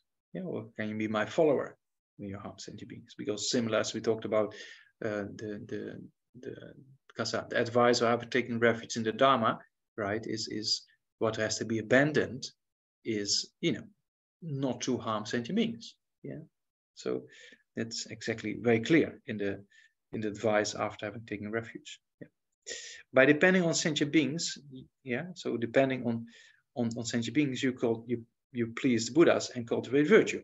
Yeah, by depending on sentient beings, we able to practice morality, we're able to practice patience, you know, because without sentient beings, how can you practice patience? You know, is Kaza is yeah, in the Kadam tradition. Then there are this kind of Kadampa masters who walk around and pinpoint people and check people out, you know, like this meditator saying, oh, and then this Kadampa person comes by and said, what are you doing all the time? And then the meditator says, I'm meditating. Oh, what are you meditating upon? And they say, I'm meditating on patience. What, you? He said a few things, and then the meditator became angry, right? So they always go and check people out if they're doing the right, correct ways of practice. You know, and you know that story about Don Tompa to a person. Yeah, okay, you prostrate. Okay, good. Oh, you circumambulate. Okay, good. Oh, you read scripture. Okay, good. Oh, you meditate. You're good. But better practice the Dharma, right? You know that story. So that's kind of in relation with this particular point. Yeah. Yeah, so by depending on sentient beings, that means by depending on sentient beings, we can practice patience, you know. Without sentient beings, how can you practice patience, you know? Without sentient beings, how can you practice morality? It's not possible, you know. So without sentient beings, there's no compassion. Without sentient beings, there's no bodhicitta. That's what it says here exactly. So for the sake of sentient beings, you achieve yeah, well, abiding perfections. All the perfections, they depend on sentient beings, right? Yeah, so morality, you know. So first of all, generosity, right? Generosity depends on others. Without others, I cannot practice generosity. And then, of course, morality is an important aspect, you know. Patience, of course, and effort as well, you know. That's effort as well. Why effort as well? Because if you, for example, study effort in Lama Tsongkhapa's Great Exposition, yeah, the practice, the perfection of effort in Lama Tsongkhapa's Great Exposition, then he has very interesting quotations from the Ratnavali, you know that, and the Ratnavali has very interesting quotations based upon a sutra called Ludemi Sebedo, There's a sutra requested by a bodhisattva named by the inexhaustible intelligent one. It's kind of a free translation of his name. But there it also says that because sentient beings are vast, that's why bodhicitta is so vast. And because bodhicitta is so vast, that's why Buddhahood is so vast, right? It talks about the purpose of bodhicitta and also the purpose of Buddhahood and also the possibility of accomplishing that. Because if you generate bodhicitta, right, then it proves the possibility of accomplishing enlightenment because of the vast aspect of the course. If the course is vast, then the result is vast. So that's kind of important aspects of the training being explained in that chapter in relation with sentient beings. So that's why effort also depends on sentient beings. And then because you need to become a Buddha, so you need the union of calm abiding, special insight, and that also shows the importance of calm abiding and the perfection of wisdom, right? Perfection of concentration, perfection of wisdom. Yeah. So for the sake of sentient beings, you achieve well-abiding perfections. By striving for the sake of sentient beings, you overcome the power of mental demons. That's the same thing, right? If you generate strong compassion, then automatically afflictions will become less. And then these what's called the mental demons will become less. Because if you generate strong compassion, then you practice the exchanging self for other methods as well, right? If you practice exchanging self for other methods, then you eliminate the self-grasping attitude and the self-cherishing attitude. If you eliminate the self-cherishing attitude, then you eliminate a lot of suffering, because all our afflictions are rooted with and related with the self-cherishing attitude. So if you get rid of the self-cherishing attitude, you get rid of these afflictions. So that's kind of why it says here that by the power of generating more compassion, you overcome mental demons or the inner enemy, so to say, or the afflictions. Yeah. Practice towards sentient beings in such and such way, thus become a Buddha. Yeah. So by putting things into practice, motivated with compassion and bodhicitta, you move towards Buddhahood, and then you really be able to help others to accomplish the purpose, because then you accomplish the purpose of others, right? You accomplish the Buddha, the bodies of the Buddha, the enjoyment body for those who are Arya Bodhisattvas, you can lead them, and then the emanation body for those who are not Arya Bodhisattva like us, to lead them to further levels of realization. Yeah. There are no beings, in verse number 8, there are no beings who are not family like this mother. So yeah, that refers to the cause and effect methods of bodhicitta, right? And you want to see all sentient beings as your mother or your father or those who are who helped you. Yeah, so that method we use has been very clearly explained in the Lama Rinpoche, for example, right? In the Great Exposition. There's a very important structure there that is needed to meditate in a particular structure, as Lama Tsongkhapa indicates, that in order to generate compassion, which is a substantial cause for bodhicitta to arise, you have to get close to sentient beings, right? To get close to sentient beings, you have love and kindness. In Tibetan, we say, Yi de Ongwa Jampa. Yi de Ongwa means close to the mind or appearing pleasurable, as pleasurable to the mind. Yeah? So that close or pleasure feeling with sentient beings, the closer and the more you like sentient beings, the easier it will become to generate a wish for them to abide in happiness, right?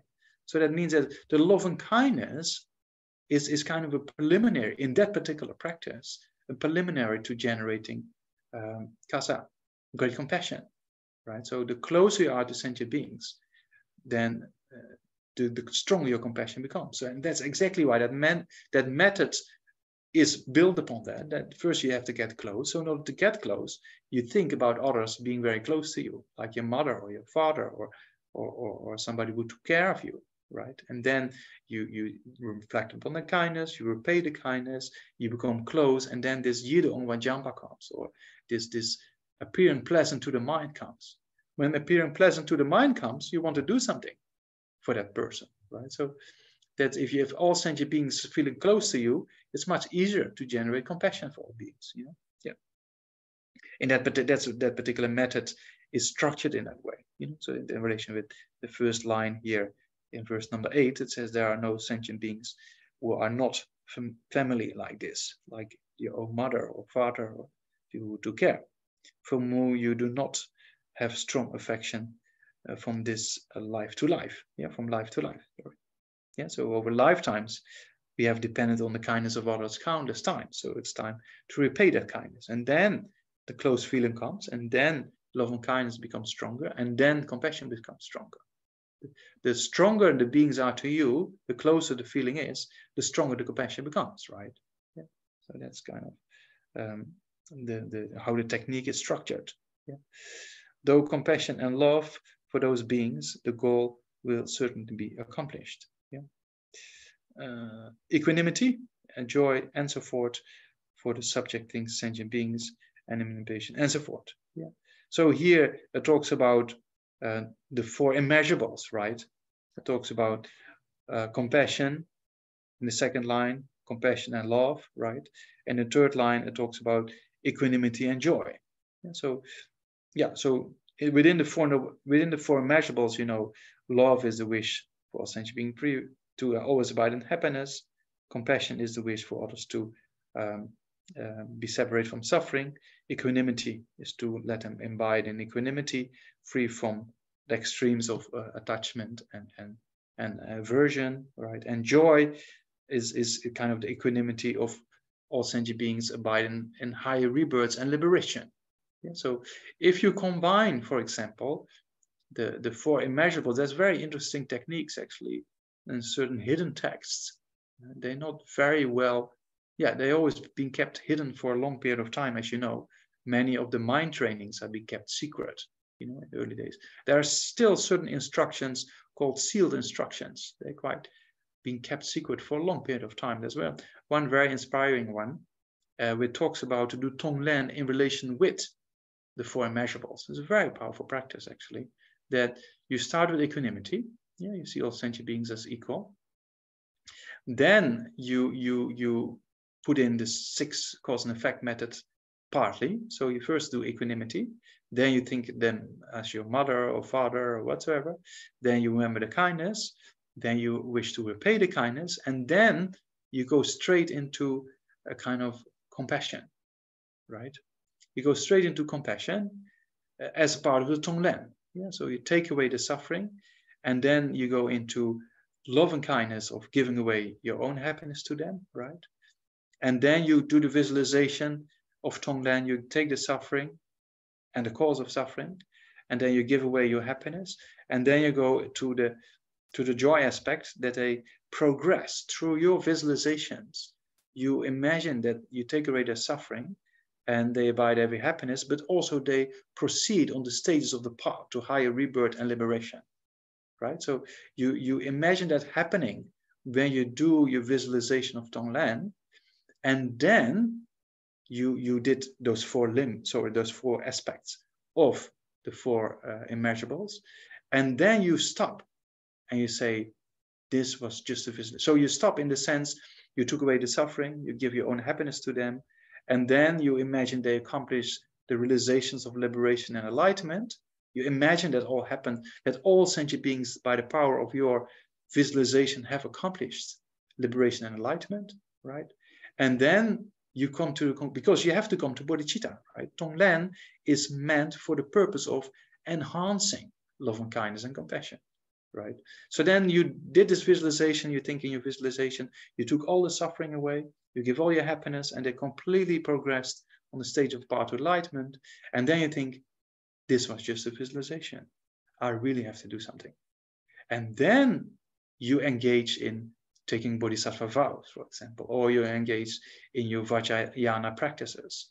Then it becomes a very sophisticated motivation, because you tried and you see the need for others to be free of suffering, and you see the need for others to develop. So you did that completely in a visualization, and then you say, now I have to do really something constructive. I really have to generate bodhicitta. I really have to get the realizations of the path. And then you engage with that motivation in starting with your 6-session Guru Yoga, for example, or you know, in the 6-session Guru Yoga, the structure is very similar, right? For those who do, you take refuge, then you do the 4 immeasurables, then you do aspirational and engaging bodhicitta, right? So this technique is very powerful in the sense of contemplating the 4 immeasurables in relation with Tonglen, and then come to this final conclusion, and then see it's just a visualization, and then take the bodhisattva vows, right? So that brings you in a constructive kind of creating substantial causes for enlightenment, you know, because you see the need. Yeah. So that's in relation with the 4 immeasurables, in relation with this, what is mentioned in verse number 8. Yeah. Meditate for a long time on patience. Yeah. So that's throughout many texts. Practicing of patience is very important, because otherwise it's 2 steps, kaza, 2 steps ahead and 3 steps backward. If you generate anger again and again, then yeah, it destroys, right, positive potentials. I didn't, in certain talks I talked already about one of my friends. We went to this mirror lady in Bailekupe. This very old lady. She was in the 80s. Even Lama Zopa Rinpoche went to her a few times. She was very good. She passed away a few years ago. But I went with one of my friends, and he was also a monk. I never asked about previous lifetimes, because, you know, what's the point? It's more important to look at the future. But he was interested, and then he asked about his previous lifetime, and then she said, very interesting. She said, "Oh, you were a meditator, but you were not very successful because you were quite uptight." It's about, I thought, oh, that's a quite interesting kind of comment, because it's true, right? If there's too much anger, then we destroy what we just accomplished. Yeah. So that's kind of why practicing patience is so important, you know. And as Holiness tells the monks and nuns, when you do pujas for the lay community or these kind of practices, and some, you know, the traditional lay community, they like the drums and, you know, all the kind of equipment we have when we do pujas, the bells and the drums. So then as Holiness said, you know, you do a little bit of that, and then you sit down and then you contemplate the practice of patience. Shantideva, you read Shantideva's chapter on patience, you just recite it in the puja, and then you just contemplate it. And then in the end, you do the drum again, you know. So that puts an emphasis that, as Holiness says, then everybody benefits. The people there benefit because you do some good prayers based on a good motivation with the Bodhisattva Charyatvara, and the practitioners or the people who do the puja, they also had an opportunity to contemplate patience, right? Yeah, that's getting a bit dark. Yeah. Okay. Yeah. So that's kind of an aspect of what is very important for us to contemplate again and again, practicing patience. Yeah. So it says in the last line, meditate for a long time on patience with a mind of strong effort. Yeah. So yeah. Because of the motivation of compassion. Yeah. Okay, so then we go to verse number 9, and there it says, I have given many migrating beings, things such as elephants and so forth. Yeah, this practicing generosity. Yeah, the Buddha in his previous lifetime, following the sutra system of the Bodhisattvayana for the accumulation of merits, you know, had to practice generosity. Yeah, that's the easiest way to accumulate merit. For sentient beings to become suitable vessels, and that's another way to practice generosity. One way is for the purpose of accumulation of merits, and the other way is to benefit them in the sense on the long term. So short-term benefit is giving the things they need, but then make a connection with them and make a prayer, and on the long term you can benefit them in a greater deal, right? Yeah. So then you see sometimes that. Even great masters like Lama Zopa Rinpoche give presents to people to make a connection. You know, it's not really bribing, but it's a very skillful way of bribing, you could say, to please beings for their benefit, because then later on you can you can take them to the next level. It's very interesting if you see as we see that happening for the first time, we think, why? But in the long term, there's so much benefit, right? Yeah. So once in Bangalore, when I was involved in developing a center, and then we went to family, and then Rinpoche spent so much time with his family. I thought, why? You know, they're not really interested in Buddhism. Why is Rinpoche spending so much time with his people? And 2 years later, we had to organize a public talk, And this family was very, very helpful because they had very good connection with the police. Very good connection. So Rinpoche already saw that coming, right? So you can see these kind of masters, they plan in advance. They spend some time with people now, because in the future there might be, for their benefits, good, and for the overall project will be very helpful. So that's also practicing generosity. Yeah, and Lama Zopa Rinpoche sometimes practice generosity of giving his own body in the early days to mosquitoes, taking just the mosquitoes came in Bulgaria one day. Rinpoche took up all his dress and then put on the lights, open windows, and all mosquitoes came. And then sitting there making prayer. So that's the way. If you really think, that's the way to for those kind of highly realized beings to make a connection, right? Yeah, so that's kind of very inspiring to see. Yeah, so the Buddhas did that countless time, or they show the aspect of a beggar. If you really think about, be clear about the precious human rebirth, right? And you think about there is no I or controller. Everything is dependent on cause and effect relationships, right? To have a mind with an interest in the Dharma is very difficult, very, very rare. Because it's very easy to have other habituation patterns in the mind, right? If you really think about it, in emptiness and combined with dependent origination and cause and effect relationships of states of mind that are influenced by previous moments of mind, then you know how incredible difficult it is to make a connection and keep that connection, right? So then you can imagine there are times and periods for people when there's no connection at all. So what do the Buddhas do at that time? They just emanate in the form of a beggar or something and give a person opportunity to give something and make a connection. They make a strong prayer. And then a few lifetimes down the line, there's another meeting. Yeah, and we know that the Buddha himself gave his body to the tigress with the 5 cups, right? And then they became the first 5 disciples, you see? So that's kind of how these beings, they think about long term. And sometimes we don't know, especially when you go to pilgrimage places, then sometimes the people there or the beggars there, sometimes very, very, you meet sometimes very interesting people, they just there and then you never find them again anymore, or very interesting sometimes, so that's kind of, they act in a way to make connection with beings, that's the only thing, because they cannot teach straight away because there won't be interest from the side of the student, but then they let them make an offering or something, or give something to them. So that's exactly how to make a connection in relation with this particular verse. Yeah. So, for sentient beings to be suitable vessels, not to get more students or something and become famous, but for their purpose, to develop their minds, to develop the minds of sentient beings. That's why they attracted them with generosity. Yeah, it's true, right? That's how it works. If I give you a present, you think, oh, that's nice of Namdak, right? And then that's how it goes. That's kind of how society works, And so you get something, you think, oh, that's nice of this person. And then the bodhisattvas do that for that purpose, right? To make a connection and then move it to the next level,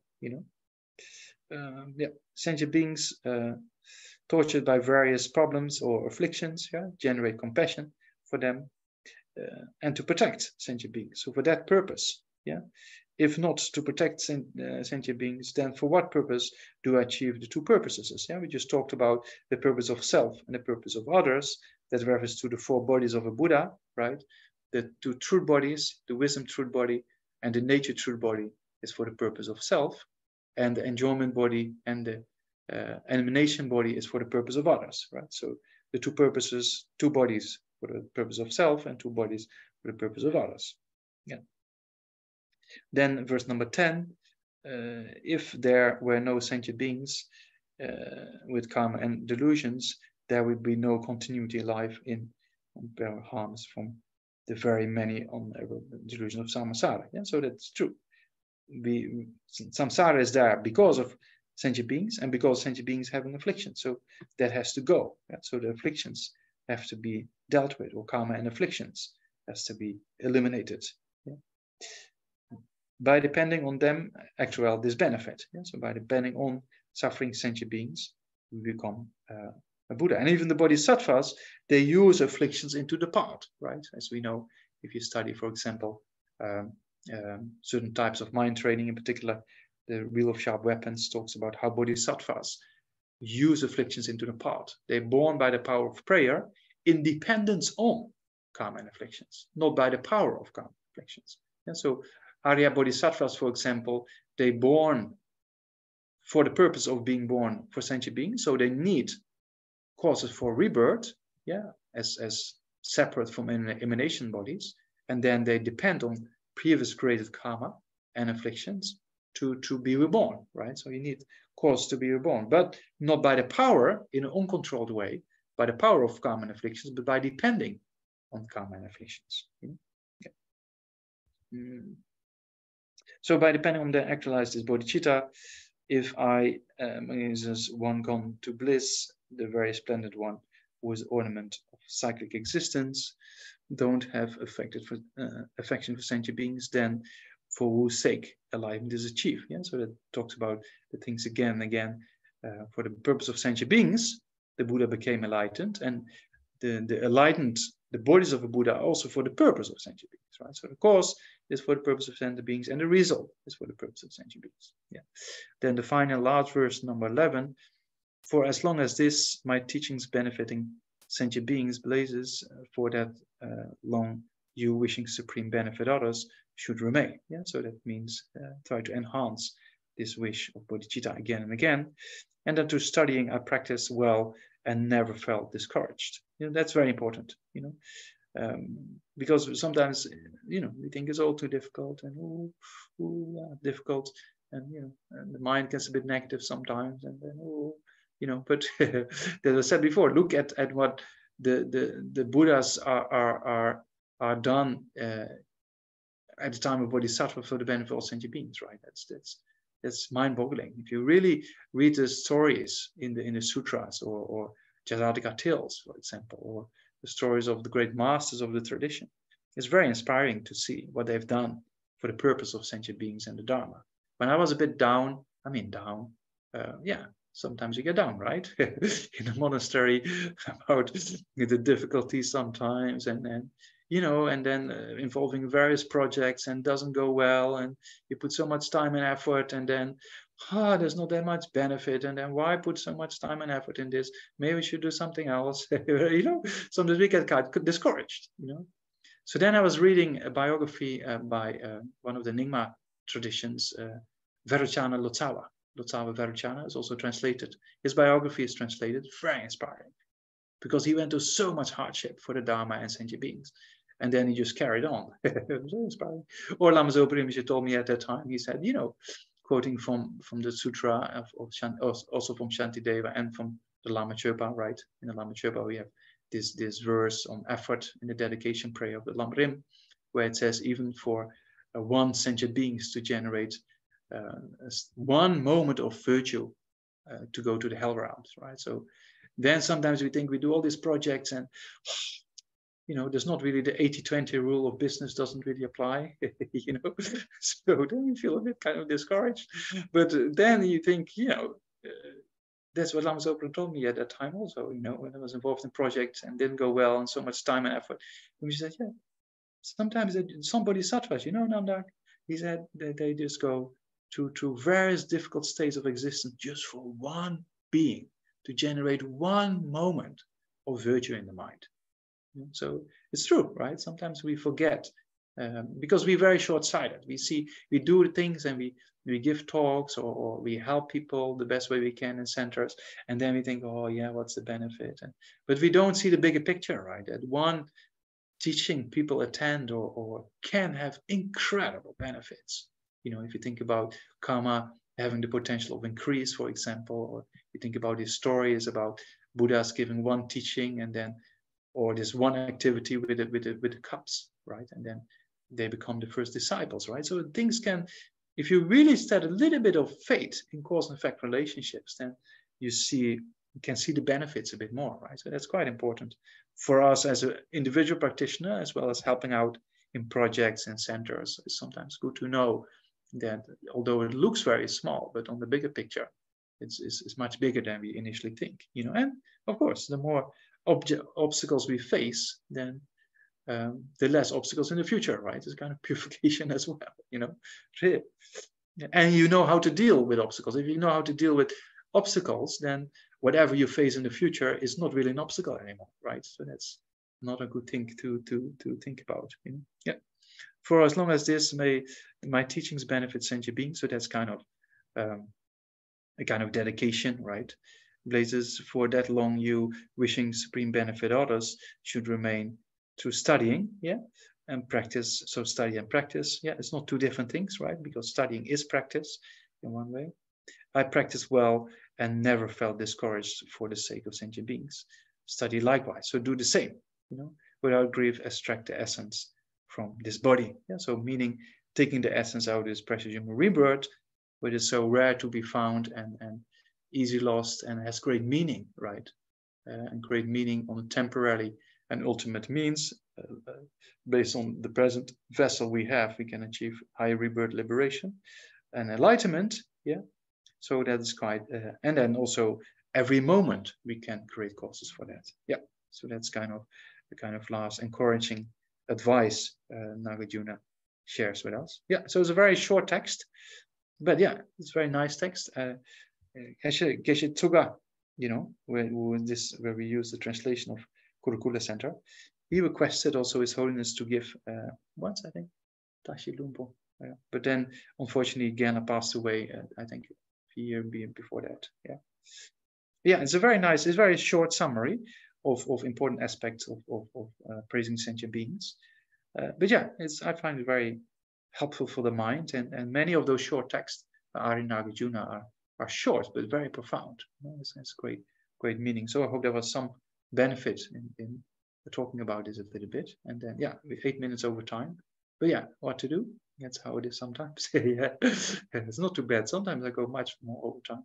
So if there's any questions, we can still see if there's an answer. Otherwise, yeah, you can then again.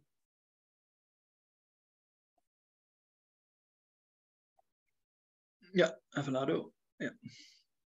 Hi, Geshe. Thank you so much. It's precious teaching. Yeah.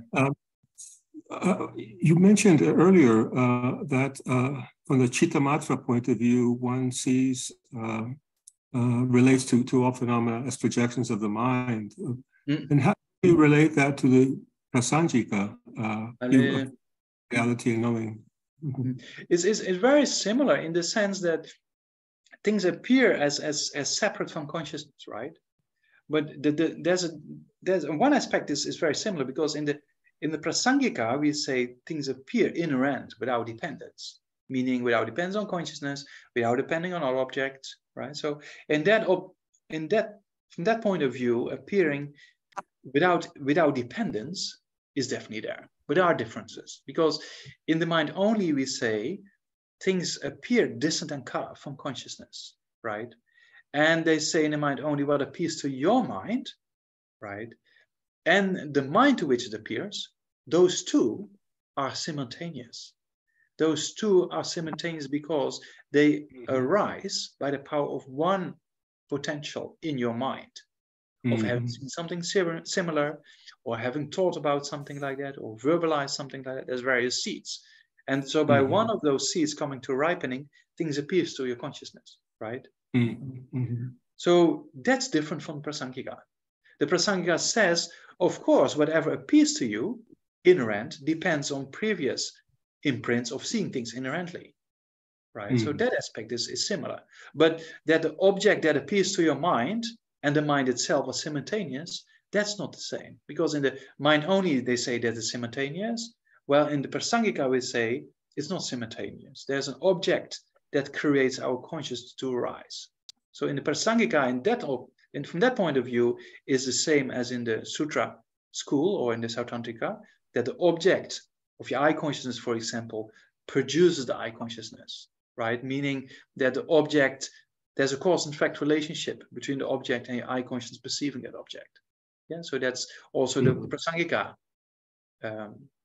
holds that in that way. But the prasangika doesn't say that the object appears from its own side, right?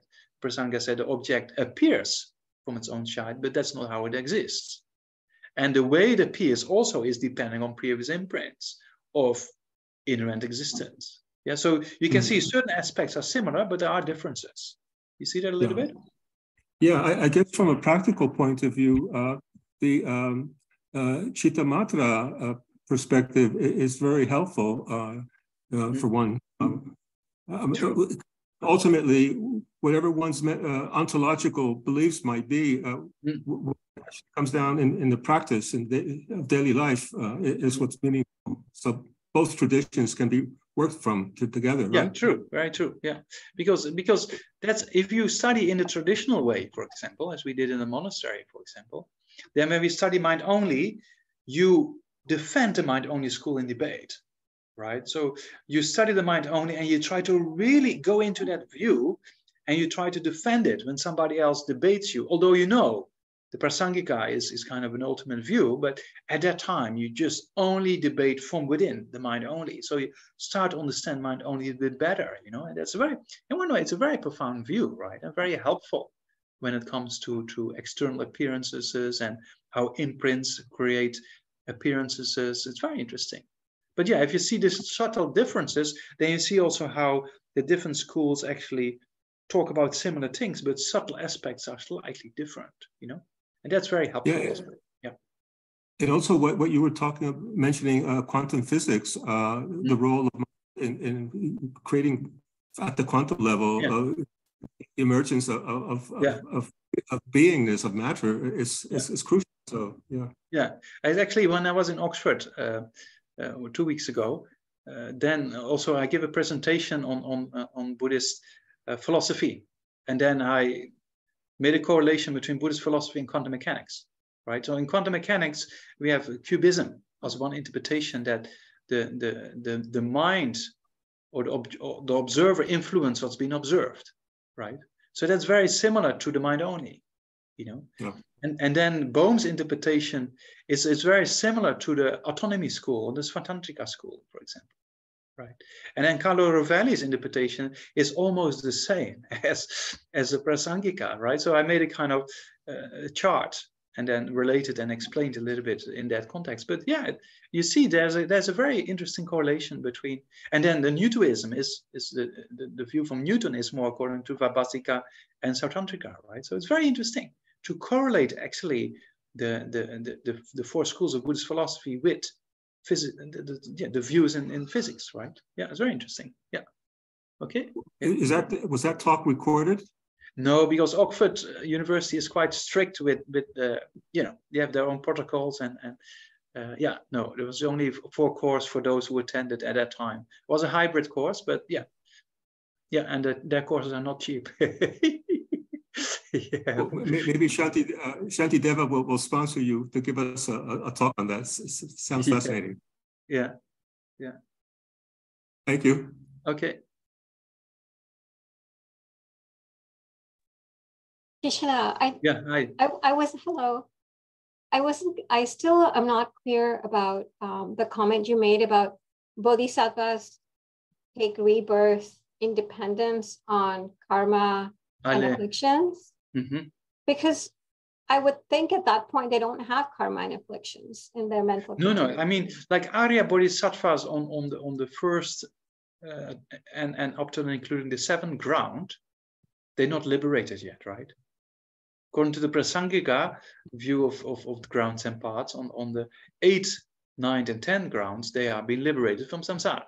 But until then, they're not liberated from samsara, right? So they still take rebirth, and the best way to take rebirth is for the benefit of others.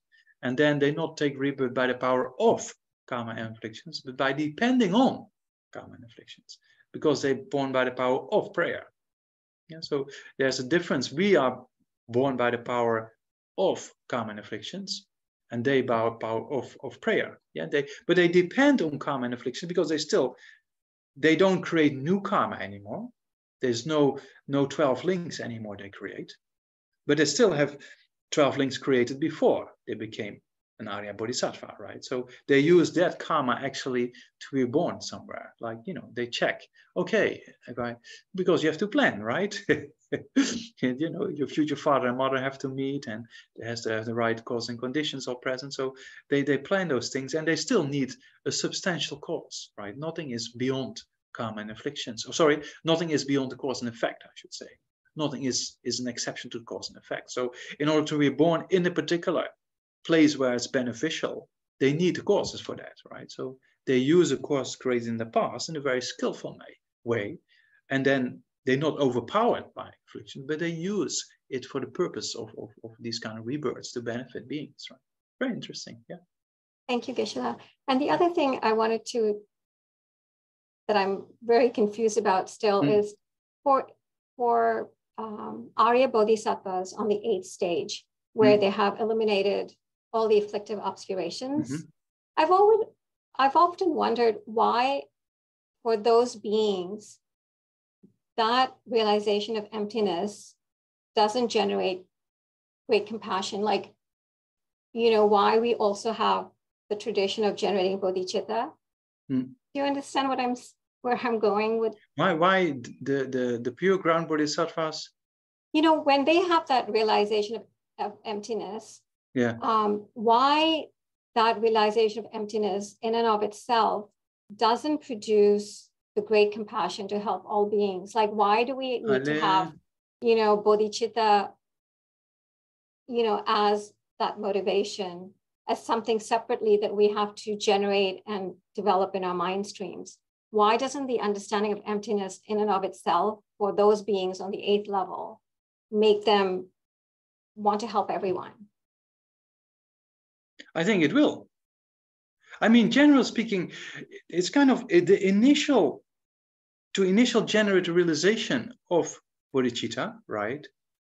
Then the realization of emptiness helps, right? Or the realization of emptiness makes compassion stronger, and that's why it's easier to develop bodhicitta. And that it's been proven that the majority of the bodhisattvas realize emptiness before realizing bodhicitta. But then when bodhicitta is being generated, then, you know, and especially if you have a direct perception of emptiness, then the bodhicitta is so strong that it's not the same level as for us when we have to develop it, that emptiness will increase it, right? Because that level is always the bodhicitta is already realization, right? Yeah, so for a beginning, yeah. Sorry, please, Geshe. Yeah, no. Is that what you're asking for or no? It sort of, because I often wonder, like, you know, we say arhats are like 8-stage bodhisattvas, but arhats don't have, you know, have not generated bodhicitta. But, you know, if they're having the same realization of emptiness, I wonder, like, why that in itself, because there's no sense of self, there's an understanding of interdependence. Yeah. But they didn't generate great compassion before their realization of emptiness, right? That's the difference.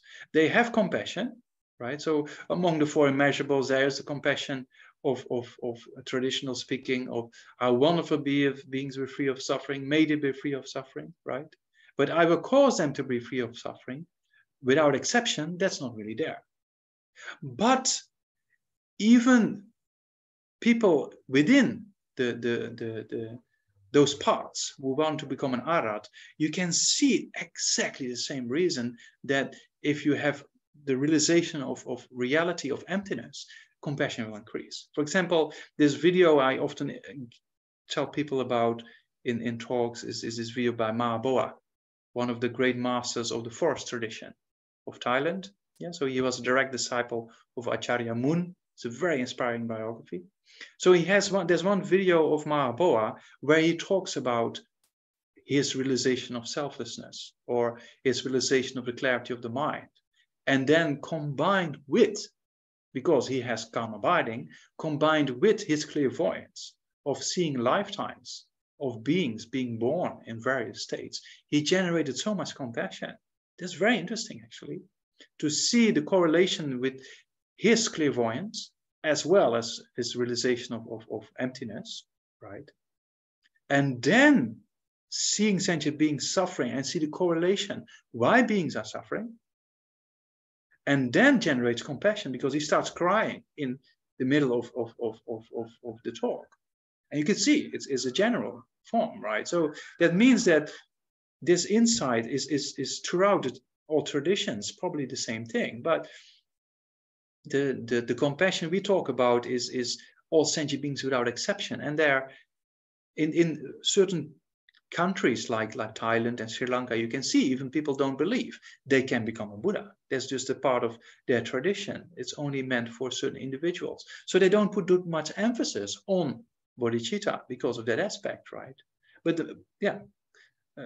compassion is definitely there. But that means if you have bodhicitta from the beginning, and then you enhance your realization of selflessness, you go a different track. You see that, right? Because then they enhance each other all the way up. Yeah, but if you initially just merely inspired by renunciation and then realize selflessness, then it doesn't really enhance the compassion, because you don't really contemplate that again and again and again. This might be one of the reasons. Yeah. So that's why for an arat then there is compassion that increases, but then maybe not the compassion that is the compassion of taking the responsibility, so to say, right? Yeah. So that's maybe why there's a difference in that way. But that emptiness increases compassion in both traditions, that we can see from this example of Mahaboa, for example. Very inspiring example, actually. Yeah. I have to think about it some more, Geshe. I don't know. I somehow get stuck at this idea that, if you truly have that understanding of selflessness and interdependence, you just should care about everyone and try to help them. Yeah, it's true. In one way, it's true. But then, that's if you really are convinced that it's not possible to help everybody, then you just want to get out of it, right? Because you have this strong renunciation. Right, so that's another kind of way to look at it, right? Yeah. Excuse me. Hello, Geshe. Hello.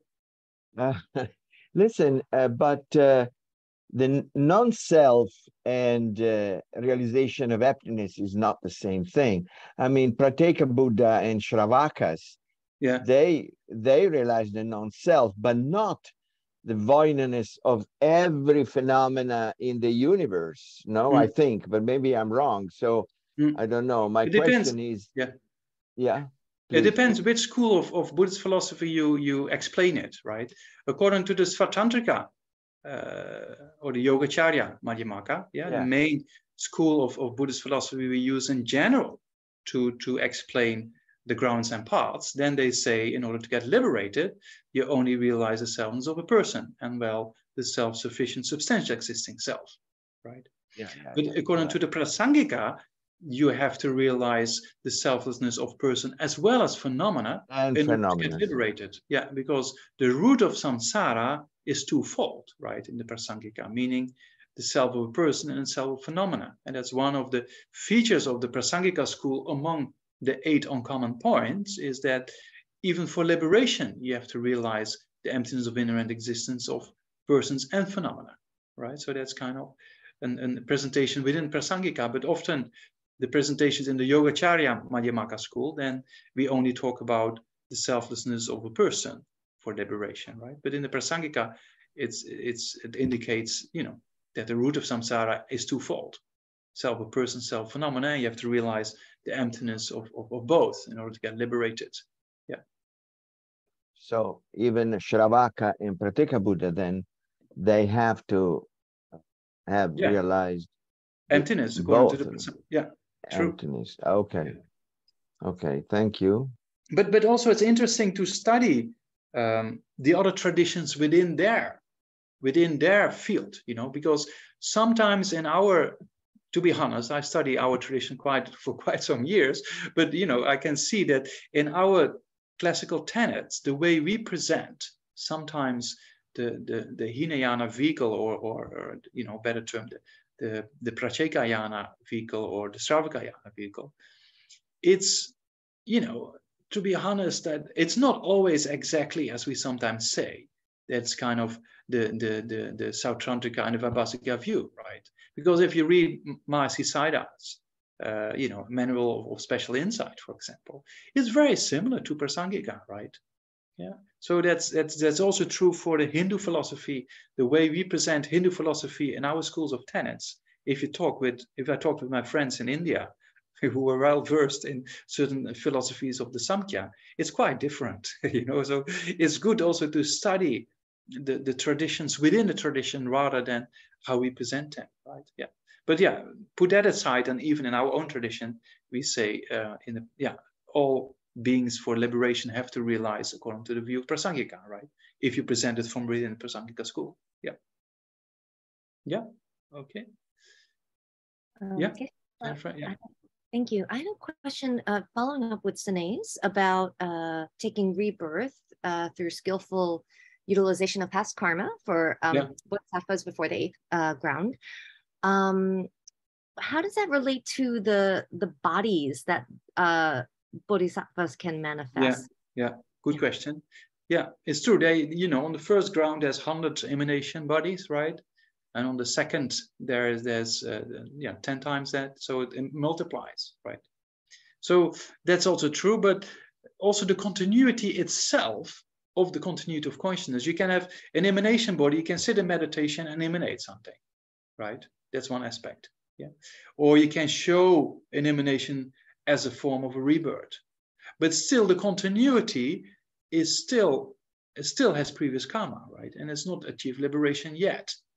Yeah, so there's still a need for that continuity which has various bodies, but it still needs, you know, it still has the karma is still there of dying and being reborn, you know. So to use that aspect of the continuity, then they make these prayers and then they depend on the previous karma to be reborn. But at the same time, they have various emanations according to the different levels of the bhumis. No, it's probably like that. Yeah. Yeah. Okay. Thank you. Yeah. Sorry, I just said maybe just one quick One question. more. Yeah, sure. I hope very quick, but sorry, I just would love some clarification because you had mentioned that from the Prasangika point of view, you need the selflessness of self and phenomena in order to become liberated. Mm-hmm. But then could you kindly help explain how that relates to the Chittamatra and Madhyamika views of realization of both selflessness of self and phenomena? Yeah. Okay. Yeah. So in the Prasangika is very clear. In Prasangika, everybody who wants to be a Shravaka Arhat or Pracheka Buddha or a full enlightened being needs to realize selflessness of phenomena as well as selflessness of persons. Everything being empty of inherent existence. It's very clear. That's according to the Prasangika view, right? Then the Yogacara Svatantrika Madhyamaka, right? Yeah, the autonomy school, so they say for liberation, you do not need to realize the selfness of phenomena. Only in order to become a Buddha, you need the realization of selfness of phenomena, right? Then they also made a distinction between Shravaka and Pracheka. They say the Shravaka needs to realize the emptiness of a self-sufficient substantial existing self. And then the Prachekas need to realize the emptiness of duality, very similar to the mind-only school. They need to realize that the mind and its object are empty of a different substance, right? So they because they called Yogacharya, they called Yogacharya Madhyamaka because they have follow aspect of the mind-only, right? So they say for Pracheka Buddha, you need to realize the emptiness more or less similar to the mind-only. Yeah, for the Shravaka Arhat, you have to realize the self being empty of a self-sufficient substantial existing self, and for Buddhahood you have to realize the emptiness of true existence. Yeah, that's according to the Yogacara school. In the mind only, they have very similar interpretations. They say in the mind only, they say in order to become a Pracheka or a Shravaka, you have to realize the selfness of a self-sufficient substantial existing self, of a person. For Buddhahood, you have to realize the emptiness of duality, or the emptiness of the mind and its object being empty of a different substance. Yeah, that's according to the mind-only school. Yeah. Then according to the Sautrantika and the Vaibhasika school, they don't talk about enlightenment. They don't talk about selfness of phenomena because they don't believe in selfness of phenomena. They don't accept selfness of phenomena. While in the mind-only, you saw that in order to become a Buddha, you have to realize the selfness of phenomena, right? In the mind-only, being the mind and its object being empty of a different substance, right? That is in their school the selflessness of phenomena, right? So in the Sutra and Vaibhasika schools, they don't talk about the selfness of phenomena, because they said all phenomena exist from their own side, right? They don't say all phenomena have a self. They only talk about selfness of person, and they don't really talk about how to proceed to Buddhahood, rather than in a very kind of coarse way. And then they just talk about being empty of a self that is self-sufficient, substantially existing self, that has to be eliminated, right? So they say in order to get liberated or to become a Buddha, you have to realize the emptiness of a person who's empty of a self-sufficient, substantially existing self. That is according to the Sautrantika and the Vaibhasika in general. Then the Vaibhasika has 18 sub-schools, and if you want to debate that, then maybe we can do that another time. Yeah. Because there's one sub-school who doesn't accept this or doesn't talk about this self-sufficient, substantially existing self. They only talk about a self that's empty of Takchi Karamchen, permanent, unitary, and independent, right? Yeah. Yeah. Okay, that's a very brief summary, actually, the 4 schools, and yeah, how to get liberated, enlightenment. Yeah. Okay. All right. Then thank you so much for all your good work and study and practice and all the things you're doing. So let's dedicate all this. And maybe we can just do, yeah, I just indicate and then you can just follow. And the main thing is, you know, the mind, right? Rather than reading. So I think we dedicate for the 2 bodhicittas, first of all, to be generate all sentient beings. And yeah, so let's first dedicate for those 2 purposes. Yeah. Janjo Semjo Rinpoche, Magye Pana Gyuji, Jeba Nyamba Meba Yang Gone Gonda Dawa, Toni Tawa Rinpoche, Magye Pana Gyuji, Jeba Nyamba Meba Yang Gone Gonda Dawa. And also the spreading of the Buddha Dharma in all directions. Yes, as we read in the text, for the benefit of beings and the teachings, right? So that's also important to generate for the spreading of the Buddha Dharma in all directions. Yeah. Dagi Jine Saba Gewa di Tendan Joa Gundanga. Geba Jason Lozan Trapa Yitembe Niwo Rindu Seljo Show. And also for all precious gurus, in particular, His Holiness Dalai Lama, Lama Zopa Rinpoche, and all teachers teaching the true path to enlightenment, have a long and happy life, and all the holy wishes be spontaneously fulfilled. Kare Rawe Korwe Singanso Pendan Dewa Male Jongwe. Chere Zegwan Tenzin Gyatso Ye Shape Zite Badu. Thank you. And then to conclude, for oneself and all sentient beings and every part of precious gurus, and quickly progress on the stages of path to enlightenment in all future lifetimes. And then while making this final dedication, think yourself making dedication, and the aim we dedicate towards 2, empty of inherent existence and the nature of dependent origination. And that's why our dedications actually become true, right? Sealing it with bodhicitta and with emptiness, so to say. Yeah, so final dedication. Gewa Gunda Yanda Lama Dame Chugi Pela Sadan Lamgi Yunda Ramson Deutsche Changi Kopa. Sure.